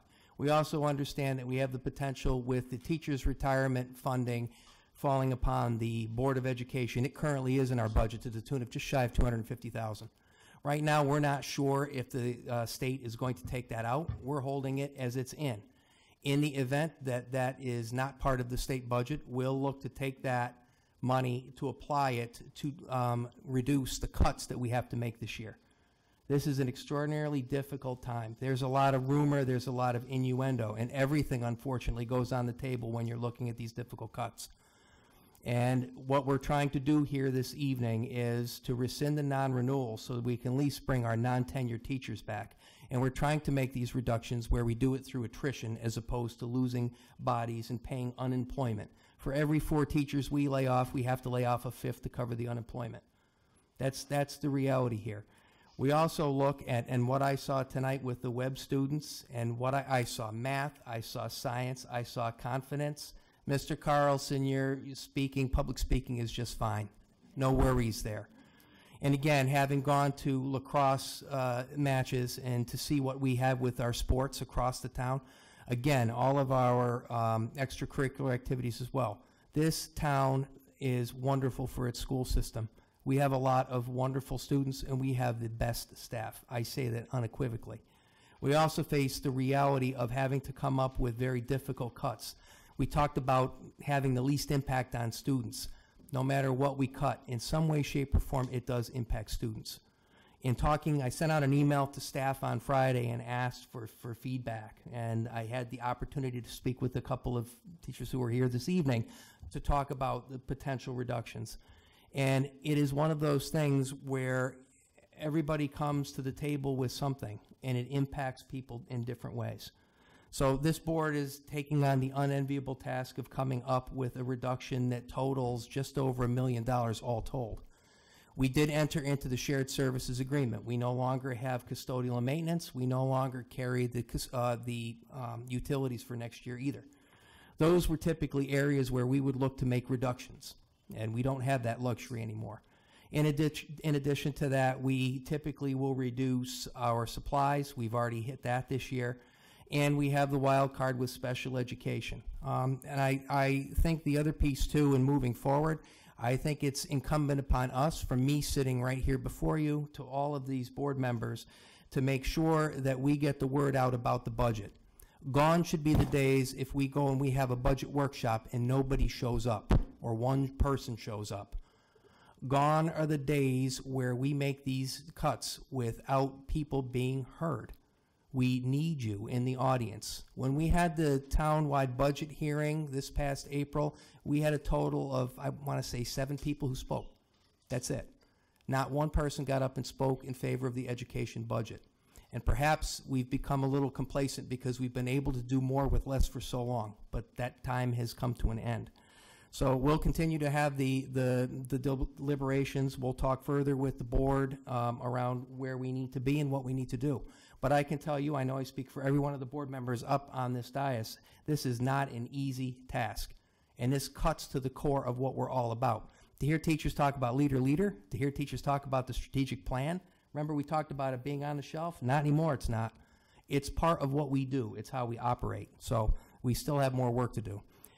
Some other communications this evening, just to let you know, the train startup, yes, it is official. The train startup will take place on June 3rd. The stop signs and yield signs are up. Please make sure you remind your kids, especially those of you with kids at Silas Dean Middle School who walk, remember to be alert for trains starting up on June 3rd. Tomorrow we'll be meeting with representatives from Malone and McBroom and Colliers. We'll be meeting tomorrow to talk about an update on the progress for Phase 2. Someone in the audience this evening talked about our old and worn out buildings and music in the closet. And we've worked all year long on coming up with a long-range plan to address these buildings. You're looking at a cost of over $33 million to repair what we currently have in our 5 elementary schools. We need to start looking to the long range. Right now, we're at the peak of our debt service with Wethersfield High School, so that's starting to decrease over the next 10 years. So it's time to look at the future of the Wethersfield Public Schools and make sure we're giving our kids state-of-the-art facilities. So I will need you front and center for that as we move forward on that endeavor. Some other items coming up, Dollars for Scholars. The annual Dollars for Scholars Award ceremony takes place tomorrow evening at 7:30 at the Community Center. I am very proud and honored to be giving out the first Keith Raffanello Memorial Scholarship. Keith Raffanello, our Director of Technology, tragically passed away back in September, and this will be our first opportunity to honor him. DARE graduations and step-up ceremonies are fast approaching. Please check your calendars for specific dates and times. I will be attending the Webb DARE graduation prior to Dollars for Scholars tomorrow evening. And then last but not least, we have Wethersfield graduation for Friday, June 14th at 6 p.m. We are only a few days away from being in the window of the long-range weather forecast, so we will be taking a close look. Hopefully we'll be outside in the cove where we belong. And with that, that's communications. Thank you. Any comments? Any questions for Mr. Emmett? Okay, thank you. We'll move on to our 4 action items this evening. For our recommended motion 6A, John Morris, would you read that for us? Where are you, John? I'm over here. I Move found that the you. Wethersfield Board of Education approve an unpaid leave of absence for employee ID 904467. This request is a 1-year unpaid leave beginning August 26, 2019, and extending through the 2019-2020 school year. Okay, is there a second? Second. All right, any discussion? Michael? Yes, this is a member of the Wethersfield Federation of Teachers that wishes to pursue a graduate degree. I'm in full support of this leave. This provides us with a little bit of flexibility and allows us to take one of our existing staff members and move them into that position for next year and avoid a layoff. Good, anything helps. Any other discussion? All right, we'll take a vote. All in favor? Aye. Opposed? Any abstentions? Motion 6A passes. 6B, John Cassio, would you read that for us? Move that the Weathersfield Board of Education approve the 2019-2020 school year calendar as recommended by the calendar committee. Okay, can I have a second? Second. All right, any discussion? Go I had ahead. the privilege of serving on the calendar committee this year, and what we've done with next year's calendar is to look at interjecting some professional development time and early release days for our teaching staff. With the additional 15 minutes of instructional time next year, this gives us flexibility. At the secondary level, this will allow the high school and middle school to work collaboratively. In addition to that, at the high school, we are actually beginning our self-study for our NEASC accreditation, which is coming up in the next couple years. Great. Anyone else? All right. All in favor? Aye. Opposed? Any abstentions? Good. Motion 6B passes. Motion 6C. Chris?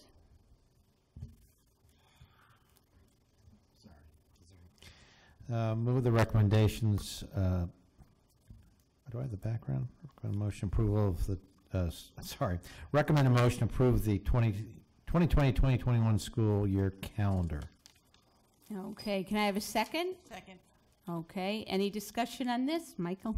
Yes, this calendar has been developed by the calendar committee. We try and develop our calendars 2 years out for planning purposes for parents and for staff to plan out for vacations. So this is just keeping in our consistent pattern.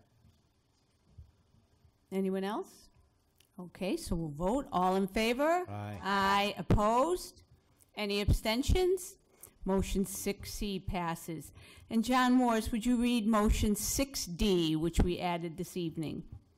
As soon as I find it.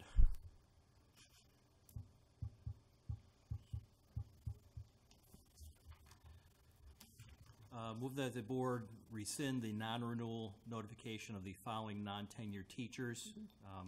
Contract IDs 906445, 906104, 906443, 906094, 906451, 906352, 906093, 906335, 906364, 905564, 906126, 906419, 906185, 906357, 906421, 905908, 906448, 905832, 906496, 906470, 906183, 906196, 906427, 905444, 906084, 906166, 906180, 906171, 906016,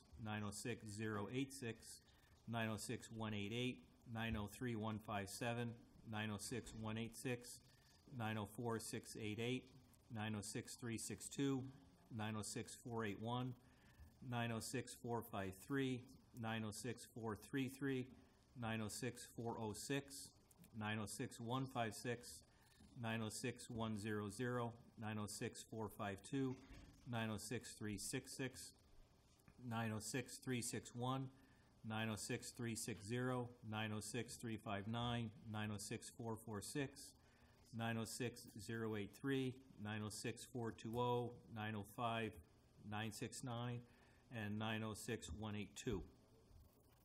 Thank you, John. Okay. Is there a second? Second. Okay. Any discussion? Please don't make me repeat it. I know when you don't have to repeat it. All right, any discussion, Michael, as you made it back in time on our, okay. So we'll take a vote. All in favor? Aye. Opposed? Any abstentions? Motion 6D passes. I'm very pleased. Okay, our Board of Meetings held. We had the CREC Council. Ginger? Well, I have to say I unfortunately did not make it to that meeting. They were scheduled to have their annual meeting and to approve their budget. They are continuing to monitor House Bill 7109, which is to increase magnet school funding, which is still, at least according to the website, and perhaps Mr. Hill can give us confirmation, is still wending its way through the legislature. Correct. But unfortunately, I had a family emergency, so I did not make it to that meeting. Well, thank you. Okay, and we had Human Resource and Personnel Committee meeting. Elaine, will you speak to that? Yes, at the Human Resource Committee meeting, we discussed exit interviews. We are in the process of trying to gather data to understand why people want to or are leaving Weathersfield prior to their retirement date. Is there a reason? We're trying to gather data to see what we are doing good and what we are not doing good. We don't have enough information for the end of this school year. Alexa in the Human Resource Office is meeting with people who are leaving, but not just for retirements, as I said, or relocations, and she's trying to gather data, but there are not enough data to make any conclusions for this year. But Alexa will try to gather more data next year so we can make some helpful conclusions on school climate or whatever is making people leave the district. We also discussed that the Human Resource, Mr. Trent Donahue spoke to the volume of the extended leaves of absences, and the HR team has managed this school year to do well with that. But we have a lot of absences at this time of year due to college graduations, and it's a wedding time of year, and filling all those positions is hard too for substitutes. Thank you. Okay, thank you, Elaine. And then we have Kelly. Will you speak to our special Board of Ed meeting on May 21st? Sure. On May 21st, the board got together with several other, what's the word I'm looking at? The superintendent, the business manager, human resources, and several other people in the district. And we started to talk about the $1.4 million cut that the town council had handed down to us. And within that meeting was very lengthy, let's say 3 hours, maybe a little bit more. We started to go through the process, and we went line by line through the budget, trying to understand exactly all the pieces of it, and then start proposing different areas we could possibly make reductions. And that was our first pass. Okay. Anybody to comment on that? All right. Thank you, Kelly. And our meeting we just had this evening, Finance and Information Management Committee. Kevin? Thank you, Madam Chair. For this fiscal year, Mr. Gazaka noted that we are still $80,000 under budget with the same budget drivers as previous months. We did speak about how we handle the non-renewal notices today. We want to give the teachers as much time to let them know ahead of time that do not look elsewhere. We want you back in district. And we were prepped more for Thursday's special budget Board of Ed meeting, where we'll be taking under all these ideas that came out tonight under consideration. Okay, thank you.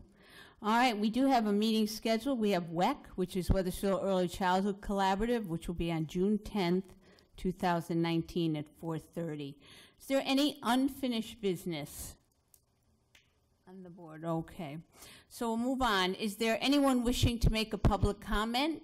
Come on up to the podium and state your name and address. And may I remind you that you have a 5-minute limit.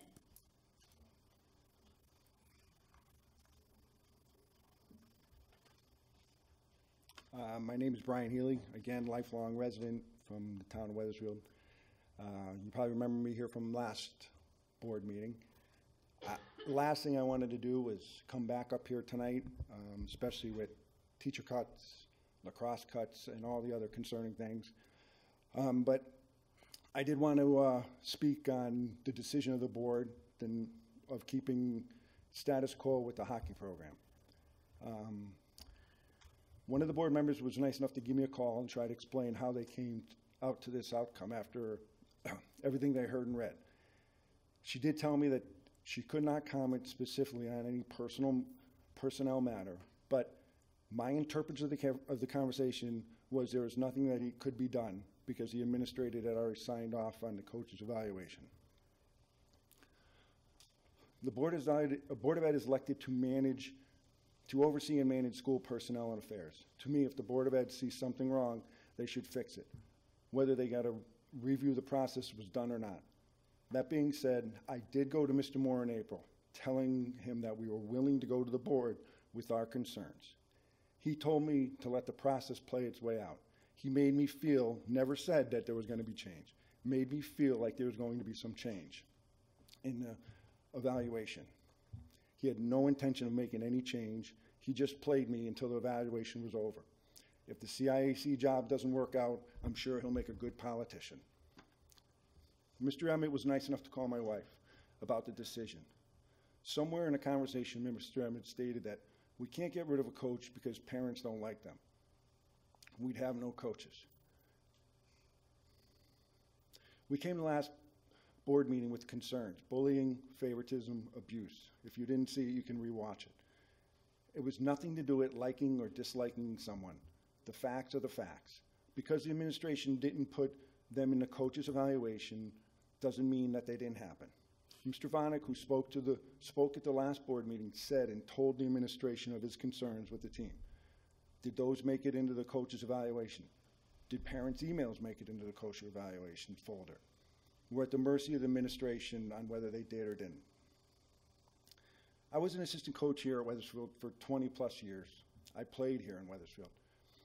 I want to make sure everyone is well aware I have no intention of coaching any high school hockey program in Wethersfield, or in Connecticut. In a game in Enfield, when I was an assistant coach, in the handshake line, an Enfield player spit in one of our players' faces. I told their coach about it, and his response was like it was no big deal. I didn't like the way he responded, and I'm sure I used some profane language in getting my point across to him. Mr. Moore suspended me for coaching for one game, and I'm sure he noted it in my file. I think what happened to the player in Middletown was a lot worse than me swearing at another coach, and I don't think I put the town in jeopardy of being sued. At the end of the board meeting, one of the members said, "Sounds a lot like girls' soccer program," and everyone knows what happened to her. Another member said there should be a private investigation. Talk to the kids.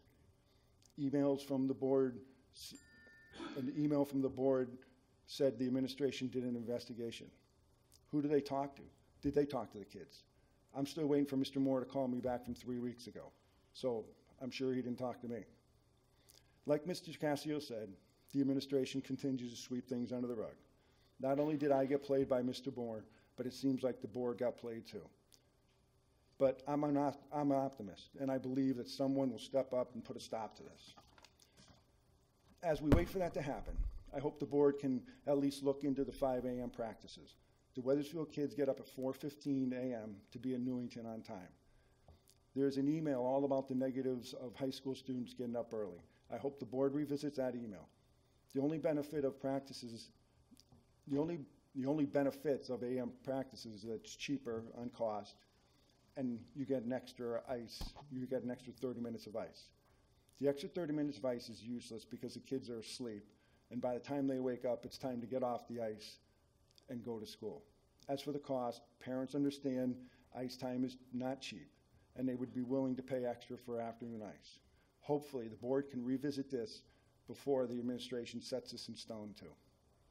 I strongly recommend and hope that the board will make some sort of comment about what the hockey parents and program came up with last week, even if it is just swept under the rug. Thank you, and sorry to the teachers and other people that I had to bring this back up. Thank you.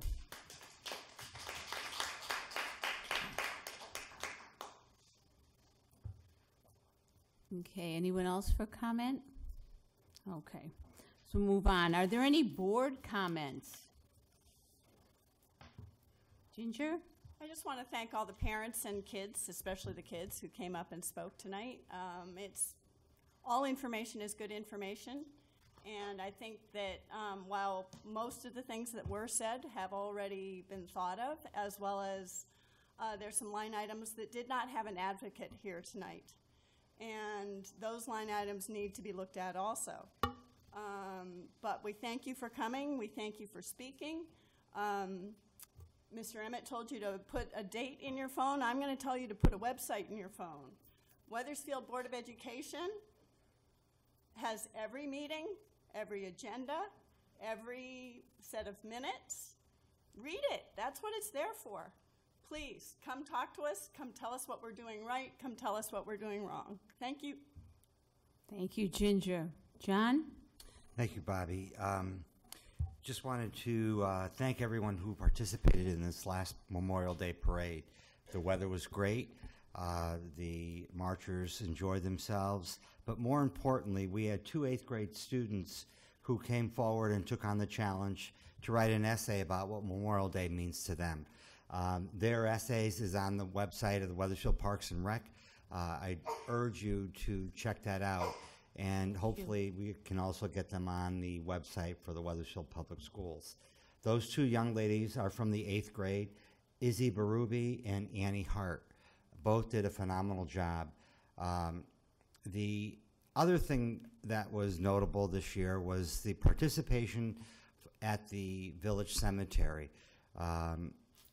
That's where we as a community come together and pay homage and thank those individuals who took their cost to save our community as well. We had the theme of honoring the Gold Star and Blue Star families as well, coming off of the Silas Dean Middle School Assembly, where a mom came forward and spoke.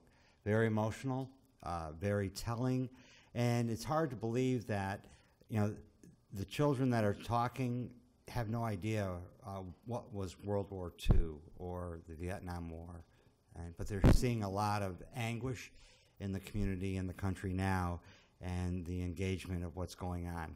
So I thank all that participated. Our keynote speaker was Mark Granado, and he really took it home with a star in the window.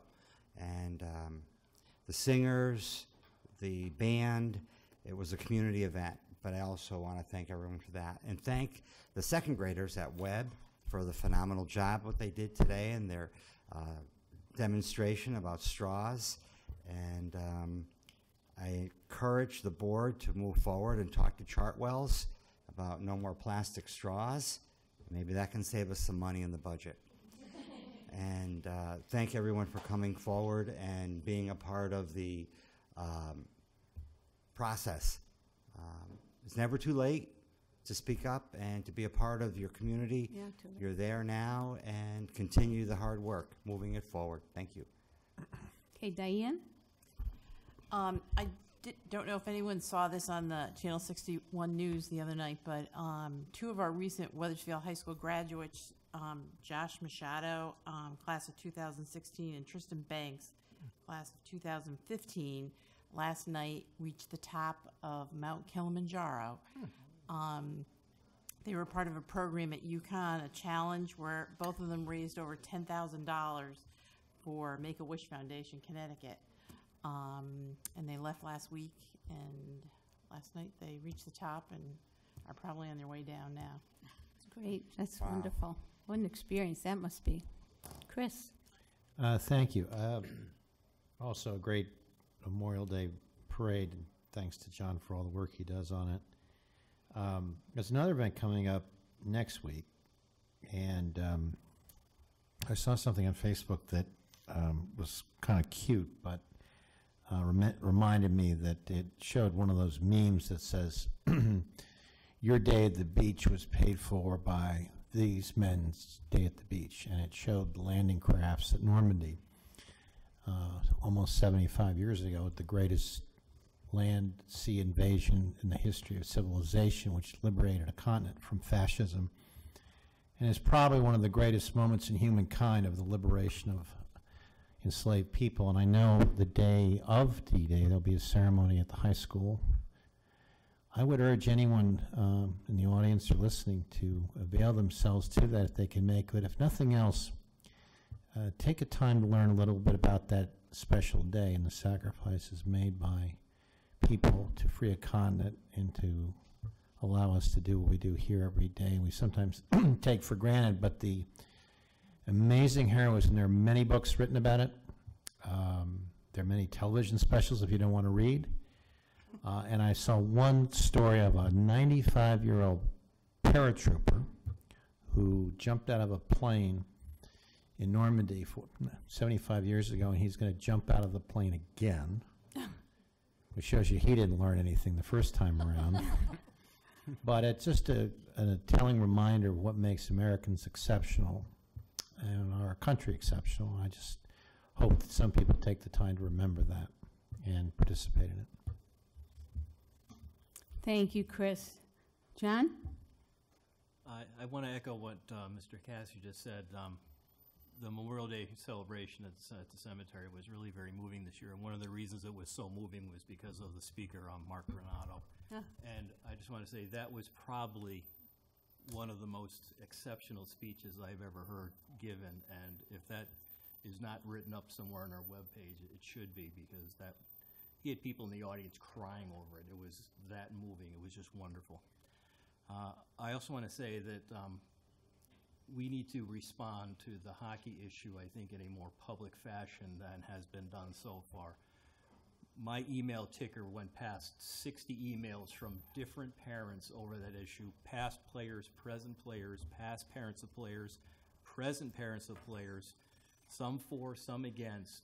But that's an issue that was raised to us in such a public fashion by, I don't know, we have a dozen people here at our last board meeting taking to the podium to talk about it. We need to be able to respond to them and say, this is what happened, this is what we did about it, and this is why. And I don't think we have done that yet, and I think that is something that we need to do, and we need to do it relatively quickly. So I would ask that we get on that. Kevin? Thank you, and thank you to everyone that came out tonight. It was actually, we always say when this is an empty room, that means we're doing a good job. So when there's people here, I mean, the word got out. But regarding, our budget scenario, in order for, and I may sound like a broken record, but, it's important for everyone to realize that before this board spends an extra $1 year over year, we have to increase our budget by about a little over 3%. And that's just, contract obligations, state mandates. I mean, our WFT increase this year was $800,000 year over year. So, and since I've been on the board, we've had increases of 0.4%, 0.7%, 2.4%, and now we're about 1.5% for this year. So that's 4 years where we've had to cut services, lose people through attrition, not hire again. So, at some point, we have to start looking at, people and programs that we all find near and dear to our heart, and these are horrible decisions we have to make. But, when we've been hollowed out for so long, eventually it bubbles up, and that's kind of where we are.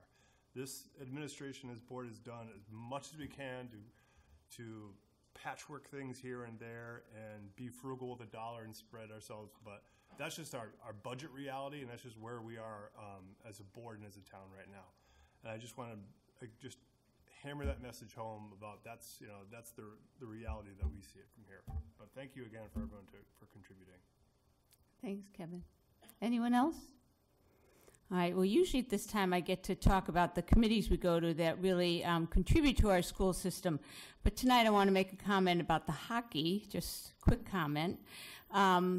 They did communicate a lot with us, both here in the podium and by email, and I emailed back to all of them. And I think that's what we as a board want to do, is to make sure our communication is open. Also, we did sit down and did our investigation with the 3 board members, the athletic director, the high school principal, and the superintendent of schools. And we asked all the questions, and we got the answers. We also had a lawyer involved, and that's why many of the things cannot be said, because it becomes a legal personnel matter. But we tried to be as transparent as possible. I know I got a couple phone calls where I was told I had no courage, and I wasn't even being honest at one point. None of it is true. The board worked very hard to try to come to some kind of understanding of what was going on. And moving forward, we have objectives in place for the coach that he will have to obtain. There's nothing that he can do that will be outside the scope of these objectives. I hope that I said that in all the right ways for you guys. The other closing comments I have, and these are very serious, I want to make them for the board as it relates to the town council, and they're very disappointing, and I think enormous, $1.4 million slash of our proposed school budget. First, I must respond to the statement regarding the transparency of our budget process made by the deputy mayor preceding this cut. The deputy mayor claimed that for the last 3 years, he and Councilman Hurley requests for expansion of the Board of Ed budget details had been ignored by the board and the administration. This is absolutely not true, and in response, let me direct you with the facts. For the last 3 years, the board has provided the expanded budget detail to the town council as it has requested. You almost wonder, is it possible that our documentation has been ignored? I hope not. Besides the new budget detail, we include the current year forecast along with the prior year actuals.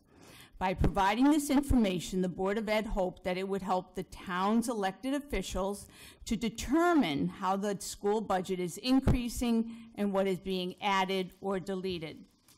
The board, through the superintendent and our business manager, will continue to provide this information in future budget years, whether requested by the council or not.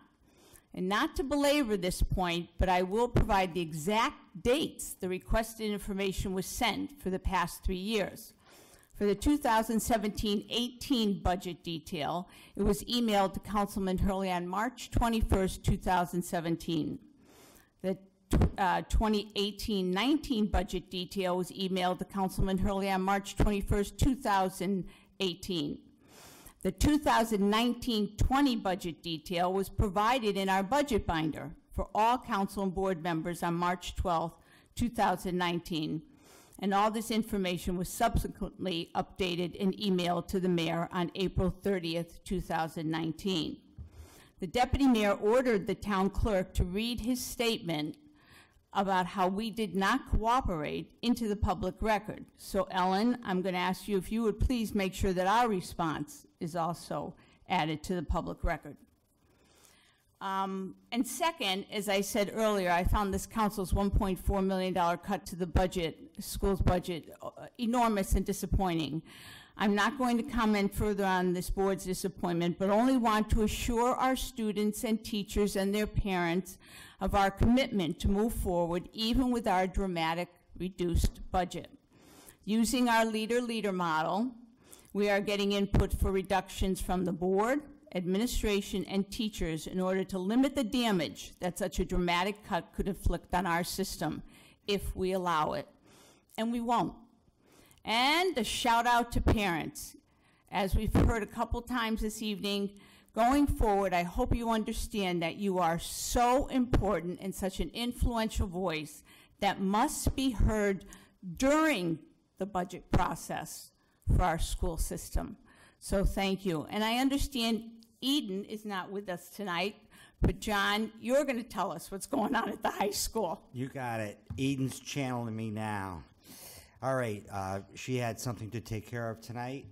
Eden has been a very busy young lady at the Wethersfield High School and serves as our Board of Education liaison. She mentioned to me that tonight, as we're here, the Advanced Placement Studio of Art exhibit took place from 5 to 7 in the gallery at the high school.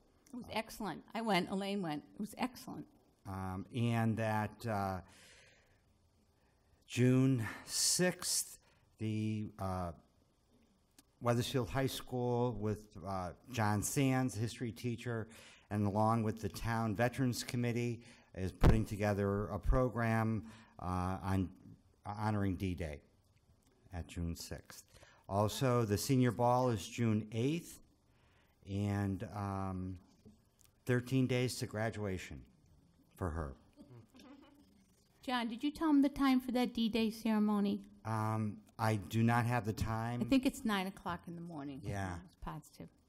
9 in the morning, and she's enjoying her job as the Board of Ed rep. She indicated she did not know of anyone that would be replacing her at this point, but she'll be here on June 11th.